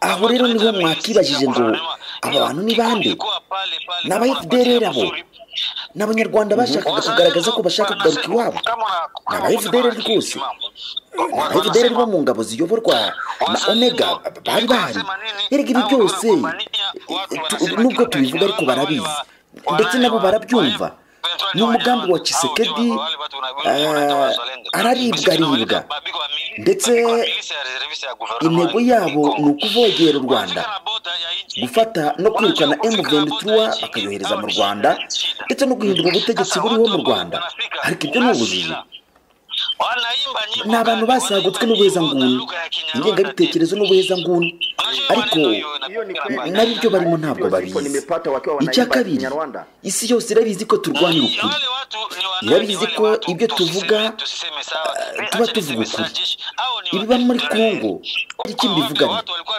nuko leta ariyo imbunda abo bantu irababwira ngo nibaze ku mupaka w'ikindi gihugu vrema ariko abo bantu mwebwe mwita ngo ni Wazalendo ubusanzwe nta myigaragambyo ya Kongo itagwamwo abasivili ariko se muri iyo myigaragambyo wigeze wumva ko hari umuntu wapfuye iyo myigaragambyo baje gukorera hafi y'umupaka w'u Rwanda ntabwo yamwe abasivile bangaye nicyo kintu ugomba kwibaza nabo ibyo rero bikureho urujijo rwo gutekereza ko abo bantu baje ku mupaka bari abasivile ntabwo ari byo unabirebye neza ubona ko ibi bintu babikoranaga ubujiji mu buryarya bwinshi kandi bakabikora bazi ngo ntabwo tubireba ziriya ni inyeshyamba za leta niyo iri kubikora ariko irabikorana ubujiji bwinshi none kabo muvuga bo bavuga ko barwanira ubusugire bw'igihugu cyabo kubwo kugikunda mubibona mute hiyo sio Wazalendo. Kama natafuta Wazalendo, M23 sisi ndio Wazalendo. mbere na mbere abo wita Wazalendo nta Wazalendo buri hariya nushaka kumenya Wazalendo ngo ni bantu ki uzaze turebe nitwe Wazalendo nukuri kuko abakunda igihugu cyabo ni twebwe turarwanira kwigenga kwa Kongo itarimo intambara twebwe nitwe Wazalendo b'ukuri kubera iki kuko twebwe dukunda igihugu cyacu n'abaturage bacu turarwanira Kongo abanyekongo ngo bagirire ubuzima bwiza muri Kongo yabo kuko dukunda igihugu cyacu ntabwo turwanira amafaranga oya ntabwo turwanira kuzamurwa mu ntera oya twebwe turarwanira gusa ngo abaturage ba Kongo baturane nta kuvangurana twebwe abo muri M23 nitwe bazarendo mbese abo bantu kubita abakunda igihugu abo ni abantu bafite ingengabitekerezo y'ubuhezanguni kuko erega bariya bantu bigishwa na FDLR bakorana na FDLR abo si abakunda igihugu umenye ko abari nabo bari gukorana n'umwanzi duhanganye nawe rero bita byumvikana neza ko nabo ari umwanzi wa Kongo kuko umwanzi wa Kongo erega ni FDLR umwanzi w'abanyekongo ni FDLR ahubwo wazalendo ni twebwe abo bantu ni abantu binywera ibitabi ni abantu bagendera ku buhezanguni ariko twebwe dukunda igihugu tukanarwanira uburenganzira tukarwanira ukuri turarwana intambara y'ukuri niyo ntambara turwana muri Kongo nta gihugu kindi dushaka nta kindi dukunda Kongo nta wundi muntu wari wese dushaka kaza kuyikunda kuruta uko twebwe tuyikunda nk'aba ni aba FDLR abantu baje baturutse mu kindi gihugu bakaza gusa ngo baje kwigira bakunda Kongo ni twebwe tuyikunda wana mu minsi ishize abo biyita wazalendo bateye ibirindiro by'ingabo za Uganda UPDF mwabifashe mute walishambulia jeshi ya Uganda tunaita EPDF Uganda People Defense Forces nibyo koko bateye igisirikare cya Uganda People's Defense Force nizo ngabo zaje mu butumwa bwa EAC baje baturutse bunagana kuko twanahaye EAC hakaba hagenzurwa n'ingabo za Uganda rero ingabo za Uganda nizo ziri bunagana zahagurutse zishaka gusanga abagenzi babo ikiwanja ahantu hitwa Rukoro hanyuma babategera mu nzira barasa ku ngabo za EAC barayibabaza ariko ibyo byose biba byabaye mu mugambi wa leta ni nayo mpamvu twebwe tuvuga ko abakongomani twese nitwumve ko EAC atari umwanzi wacu nitwumve ko MONUSCO atari umwanzi w'abanyekongo nta gihugu icyo ari cyo cyose cy'umwanzi w'abanyekongo ahubwo umwanzi wanyu ni abanyapolitiki ba Kongo babaryanisha mu bujiji no kutagira ubwenge batabanje kwibaza ingaruka zizazaho nyuma uribaza guhagarara bakataka ingabo za EAC ibyo ni amakosa ni amakosa akomeye cyane ndetse twebwe nka M23 twamaganye icyo gikorwa kandi ntabwo dushobora kwemera icyo gikorwa cy'ubujiji ariko hari ibirego bishinja ingabo za UPDF kuba zibafasha mu ntambara mu Rwanda nibyo M23 hakuna hata nchi fulani, hakuna hata nchi inatusupport, hakuna nchi moja inatusupport sisi. Hiyo ndio maneno yanapitana ndani ya Kongo. nta gihugu icyo ari cyo cyose kidufasha twebwe duhabwa ubufasha mbere na mbere na Nyagasani hanyuma udufasha bwa kabiri ni abaturage bacu ba Kongo nibo bashaka igihugu cyiza abaturage bifuza impinduka muri Kongo abakongomani bose baradushyigikira nta muntu n'umwe wa kirazira udufasha nta gihugu n'iki kiduha ubufasha kabone n'urushinge rudoda nta gihugu kiruduha ariko sugira ngo ibi byose biraturuka kuki biraturuka kuri propaganda ya leta ibishaka kuyobya abaturage ibyo bivugwa n'abanyapolitike ba Kongo babeshya hanyuma abantu bakabyemera batyo twebwe nta gihugu kidufasha twifashirizwa n'Imana hanyuma tukitanga kuko abaturage bashaka ko Kongo yose ibamwe impinduka abantu bibaza ngo M23 turi bande twebwe M23 turi abantu turi hose muri Kongo abantu bose rero baradufasha ariko rero ayo matsinda yandi yitwaje intwaro y'abahezanguni n'abaturwanya ariko nta bufasha na bumwe duhabwa n'umuntu uwo ari we wese ntawe nshuti yanjye none mo major twari amakuru avuga ko ingabo z'u Burundi zaba zifatikanye nabo mwita umwanzi kubarwanya ibi nibyo cyangwa si byo ili ni haki, ili ni kweli, sababu nibyo nukuri muri ndi umunsi ugere tuzabibereka tuzashyira hanze ibimenyetso byose byerekana ko igisirikare cy'u Burundi kiri kuturwanya hamwe na FRDC. Ibyo nibyo nukuri banambara impuzankano zabo bigaragarira buri wese, ariko mu minsi mike turaje tubibereke. Hari bimwe na bimwe mu bikoresho byabo twafashe bitwa Force Nationale de Défense du Burundi FDNB, turabifite ibimenyetso, turabifite mu minsi mikeya turaje tubibereke. Ariko ibi byose nubwo tubivuga, icyo twabwira ingabo z'u Burundi nuko izi ngabo kuko zambaye umwambaro wa IAC ntabwo dushobora kubataka. Ariko rero ibyo bakora byose twebwe nka M23 turabyandika kandi tubitangamo raporo ku miryango iharanira uburenganzira bwa muntu. Dusoza, hambere mwavugaga ko mwifuza ko leta yanyu mwicara mukaganira ku bibazo mufitanye. Ibi muracyabyiteze? Mwebwe se muracyabikeneye? Bimeze gute? Sisi tunapenda mazungumzo, hatupendi vita. Ntabwo dushaka intambara n'ukuri. Turashaka amahoro, turashaka kuganira na government ya Kongo, ariko government ya Kongo yanze be. Twebwe dushaka ibiganiro, nta ntambara dushaka n'ukuri. Kabone nubwo leta yatwangiye, ariko rero kuvuga ko dushaka ibiganiro ntabwo bivuze ko tudafite ubushobozi, ntibivuze ko tudafite imbaraga, ariko dushaka ibiganiro kuko dukunda amahoro. Twese turi abanyekongo, twicare tuganire. Ariko rero niba imitwe yose yitwaje intwaro y'abanyamahanga baba muri Kongo, baba abo banyarwanda bo muri FDLR, baba abanyayuganda ba ADF, bose nibasubira iwabo. Twebwe nk'abanyekongo dutunganye igihugu cyacu. Ariko rero niba guverinoma ya Kongo ihisemo intambara, tuzakora iki? Tuzirwanaho, tuzabasubiza gisirikare. Tugomba kwihagararaho natwe. Turashaka kuganira na government ya Kongo, ariko government ya Kongo yanze be. Aravuze ngo reka shwireka ntabwo akeneye kutuganiriza kubera impamvu runaka. Ariko twebwe nasema tunangoya mazungumzo peke yake. Tunapenda amani, hatupendi vita. Lakini kusema tunapenda mazungumzo aseme kwamba sisi hatuna uwezo, hatuna nguvu. Tunapenda mazungumzo. Sisi wote ni wakongomani, tusikilizane. Ile vikundi yote ambayo inasumbua nchi yetu, ikuwe pale étranger, ikuwe Banyarwanda FDLR, ikuwe Baganda ya ADF, wote barudie kwabo. Sisi wote wakongomani, tutengeneze nchi yetu.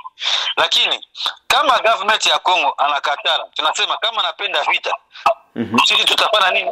Tutajibu, tutajilinda na tutalinda raia yetu, na tutajilinda vizuri sana. Ni 95 n'ibice bitatu BNB FM umwezi kwihangira imirimo. Abana batajirinda kabisa. Marisha,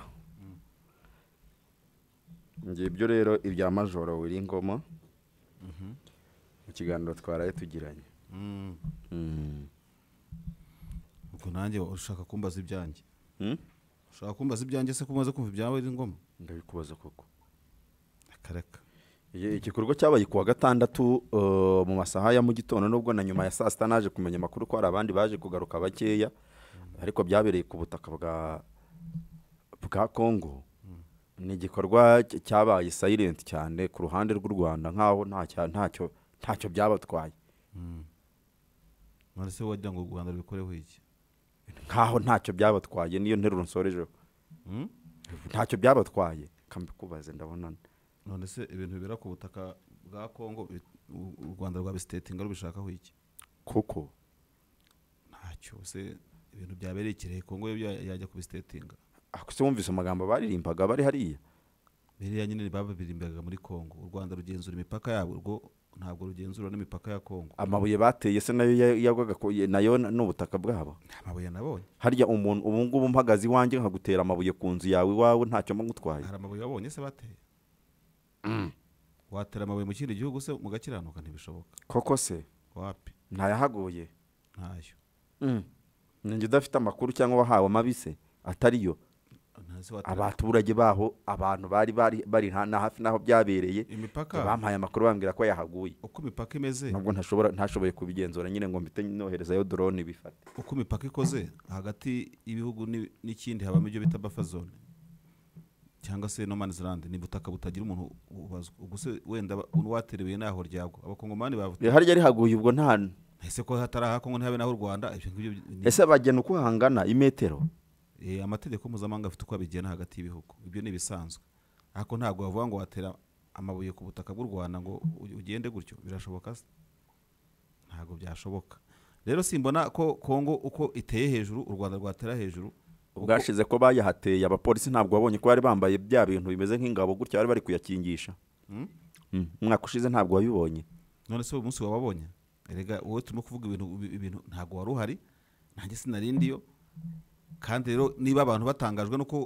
ese igitangaza abantu nuko nuriyoboye yaritera u Rwanda ntirumutera irindi yego nurutse n'ikimuga Rwanda se n'ikimuga politike y'iryinyo ni bya bindi se Yezu yavuze ko ukubita mu musaya w'iburyo ugatega n'uw'ibumoso General mwene bari kabarebe yavuze ko rwose u Rwanda rutajya mu bintu byo gusaza nka biriya abantu bakeneye gukora kugira ngo bateze imbere igihugu cyabo reka tumubaze kuko niwe ushinzwe akarere mubaze akombwira ko Kongo yazinduka nugushaka uko tumubaza rwose Kongo yazinduka bikoreye amadebe ku mutwe nawo ukikorera ndi bakazinduka baza kujya gute nawo ukikorera ibintu ubwo byakavuye wazagakira ryari muri Kongo bafite ukuntu bakora ibintu byabo bitewe nuko baramutse kandi biri mu burenganzira bwabo nk'abakongomani igihugu cyose kigira umuco ingengabitekerezo kikagira n'indangagaciro buriya iz'abakongomani zishobora kuba ari ziriya gusa tukiri kuri ibi ngibi hari abakongomani bakubwira ngo bariya abantu tubona bigaragambye bafite ibibunda mu ntoki bavuza amafirimbi n'abadebe ntitubazi ntituze n'aho baturuka burya umuntu wigomwe mubajira kuvuga ati bariya abantu sinzi ahantu baturuka sinzi iki n'iki ibintu nk'ibyo ngibyo impamvu mvuze iri jambo no kugira ngo sometimes tujye tunatandukanya gufata imico nk'iriya ukayitwerera icyitwa umukongomani yo kiva kikagera bariya n'abantu akenshi bivuga ko bishyurwa n'ababohereza ku munsi ku gipatane dora ngapi nkajya ku muhanda nkavuza amadebe ubundi agataha agacyura umubyizi we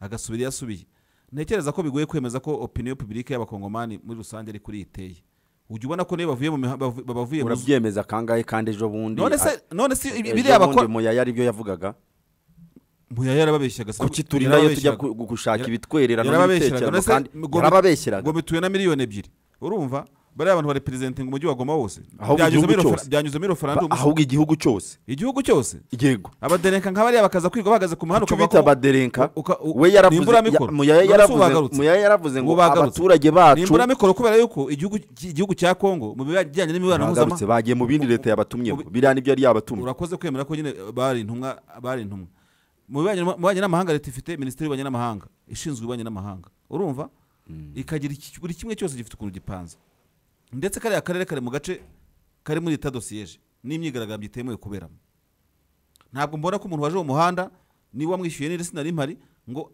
abo bari uvuga ngo areperezida nka miliyoni 100 kuko bari bavuye mu nzira abakongomani bahita bavuga ati mwarangije twigiriye igoma gushaka amazi yo kunywa amazi ya Rwanda abiru bafata twigiriye igoma gucuruza mu mabutike yacu n'ibyo bakora erega ntabwo dukwiye kugira ngo tubaswe n'itangazamakuru tuvuge itangazamakuru natwe tujye mu murongo w'abapropagandiste tujye kubeshya abantu shaka urundi rugero rufatika kugira ngo nabyumve neza none hari kubanza ntari bukuve mu nzara ibi bintu ubona Israel irasana na Hamas urumva media y'uburengerazuba bw'isi itubwira yuko umuyahudi cyangwa umuyisraeli wari wese arebana yungwe n'umupalestina ariko iyo media ntishobora kutwereka yuko ubu niyo miryango igishingirana ndetse biriya bintu biba byaba extremiste baba abayahudi cyangwa se abarabu bo muri Gaza hari societe ibisigaye idakunda biriya bintu binababaza cyane kandi niyo nini cyane ariko media ntizabikwereka kubera inyungu z'abanyapolitike turimo kureba abayahudi n'abanyapalestina barashyingirana barakundana baratwererana barasurana umunsi ku wundi baranywanye bamwe na bamwe ariko politiki zakubwira ngo nta muntu uvugana n'undi nta muntu ugize gute mvugiye muri Israel mva muri Kongo nzaha mu Rwanda nkunda gukura urwo rugero s'ubwa mbere nduguhaye umuntu wiviriye muri Sweden akivira muri Kazakhstan akivira muri China akivira hose atarasomye amateka y'u Rwanda Jonathan ngakurikirane n'amakuru wa mugani wa cyakirango cyo muri radio y'igihugu azakubwira ko uje mu Rwanda kubera ko yabwiwe uruhande rumwe urumva ko rwose mu Rwanda uhageze usanga societe y'u Rwanda iri deshire urayibona ari amapantaro afite ibiraka sibyo ati mu Rwanda iyo hageze mu kabari aba naba kajya muri bya bya kera byavuye ku isoko nakose kera aho byarabaye wenda bari bafite iyo nuza ako sinekeza ko mu Rwanda bigize bagera ku rwego rwo kuba ari utubari tw'abahutu n'utw'abatutsi sinakubwiye Gatengiriya uzabaza amateka ya Gatenga ubaze ko washobora kuba wakandira mu Gatenga muri za 92 n'ikindi byose uko wishakiye kose uruyu cyangwa ururiye afeshabyo nukabona igihugu cyaratunganye kugira ngo ntabwo higeze kuba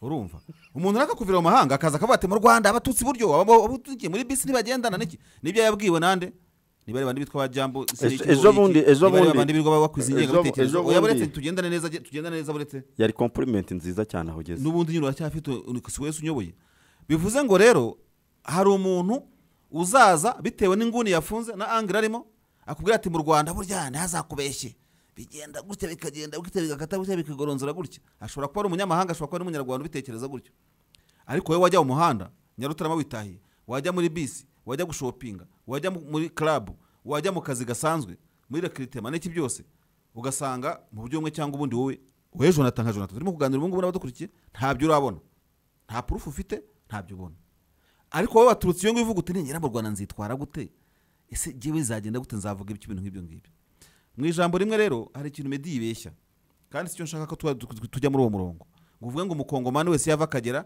yiko mu Rwanda hari ubita Ludovic Karenga yanahoze mu itangazamakuru ryo muri Kongo avuga ibiruta n'ibindi mo kuvuga arimo asobanurira abantu ko ikibazo cya Kongo cyanatewe n'abantu bambutse bakajya muri Kongo bamaze gukora genocide ntibambugwe intwaro bakakirwa n'imbunda zabo n'ibifaro n'iki byose kandi bagashyirwa imugunga gushyirwa kuri metero 150 uvuye ku mupaka w'u Rwanda nk'uko amategeko abigena ubwo rero ukibwira ko abantu nk'aba Ludovic Karenga muri Kongo badahari benshi ba Mike Mukebaye ntabwo tubazo muri Kongo n'abanyapolitiki bakomeye bari mu ruhande rumwe bwa Moise Katumbi babwiza abantu ukuri umuturage nk'uwo nguwo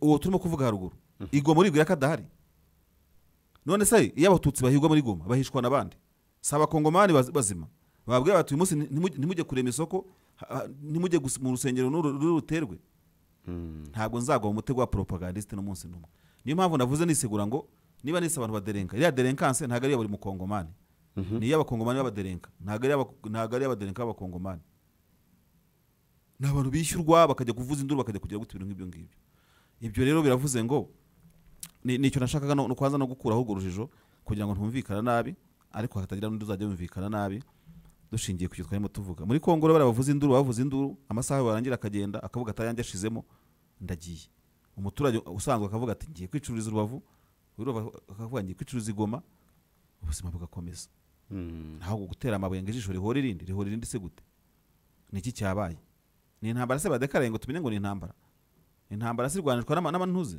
n'amafirimbi n'induru nka ziriya intambara iraba abantu bakarwana fresh urumva abantu tukajya kuzikavaringa nta cyabaye rero nta cyabaye biriya ntabwo u Rwanda rwagira ahubwo abakongomani bakwiye kwiga umuco wo hakurya hehe hakurya yaho se ndumva ari hehe hakurya rwabo tunenga nyine oya nyine niba tuvuge uje dufata urugero nka episode nk'eshanu uje ku mupaka kuvuza induru ubushize batwitsira n'amapine urumva batera nawe mabirimo kuvuga u Rwanda ruratuje ruracecetse uzanye sukoye kabiri ubwo nyigize ku ya gatatu rugize gute ariko hariyo rwarasheho uje babandi bameze nk'abacengeri uje kurasa ku Rwanda uri umusirikare umwe wigize rambo mu bisheke u Rwanda ruragize gute harya ubwo ngubwo iyo mikorere yo ntabwo wayiganura umuturanyi mwiza ukavuga uti bari abantu mparamvuga ntibavuge nawe gatuza ugaceceka none bakaza bahangana bucece aho kugira ngo u Rwanda rwigane iyo mikorere ntabwo bakwigana imikorere itanga umusaruro ariko wimagina iyo buranga abakongomani bajya ku mupaka nka kuri warumpagurukanye no mu Rwanda bagahita nabo babujyana abandi niba baje ari 200 u Rwanda kohereza 600 sibyo bagurutsa Sukoyi u Rwanda rukagurutsa izindi ndege umusirikare umwe yaza aje kurasa ku mupaka nange mukohereza segishoni nta kindira n'abandi bajyaga baza kugura amandazi mu Rwanda ubwo n'abandi nabo bakigira abandi bakajya kugura ibindi ntazi ibyo ari byo ikwanga si ako gatogo hanyuma bavuga bati u Rwanda bavuga bati Kongo ifashe FDLR ku butaka bwayo ako kajambo nonge ku butaka bwayo bari kubyumva neza u Rwanda rwo rukavuga ruti rukabugita rukora kampanye yo gukusanya abakongomani batavuga rumwe na Tshisekedi rukabaha imbunda i Rubavu kuko FDL iri muri Kivu abandi bakabaha imbunda mu ntara y'Iburengerazuba yacu nuko ijisho rigahora irindi gusa kwaba ari ukubaka akarere. Okay. Hanyuma rero turashoje ariko ndabona imibare kubagwa mu ntambara ya Isirayeli na Gaza barambwira ko abanyepalestine bamaze kugera ku 4651 bamaze kugwa muri iyi ntambara. Ejo niho nabonaga ku ruhande rwa Isirayeli nabo bari kuvuga hafi 1600 abanya-Isirayeli bamaze kugwa muri iyi ntambara. Mu munota umwe hari ikindi waduha uko iriya ntambara imeze? Nta kindi nabaha kirenze uretse ko Israel ikomeze gutangiza ibitero ku butaka byo biravugwaho byinshi tuzabigaruka hejo. Abantu batekerezaga ko yagombye kuba ibigeze kure ariko nubundi ikita rusange kuri yo ground offensive ibitero byo ku butaka icyo abantu benshi bakomeje kuvuga babasesenguzi batandukanye na Amerika ndetse ari igitekerezo yitanze ivuga uti ego koko ndabona muzafata Gaza ariko se muzayitegeka gufata hamwe rero ni kimwe ariko no kwashyira ubutegetsi ni ikindi. N'icyo hurize Israel irimo ibindi byo namahanga yikomanga mu gatuza ngazaje muri iyo ntambara harimo za Irani harimo za ndeyande ubwo nyine no kuzareba nyine ukuntu bizagenda gusa icyo nkomeza kuvuga nuko intambara yo ku butaka izashyira ibeho byanze bikunze yo guhangana na Hamas ariko so hangana na Hamas uyisimbuze nde ko Gaza igomba gutegekwa. Tuzabigaruka hejuru rero kubyo burambuye tugana ku musozo rero. None ni isabukuru ya Perezida Paul Kagame imyaka 66 wamaze gucekinga. Yego. Okay, happy birthday to imyaka 66.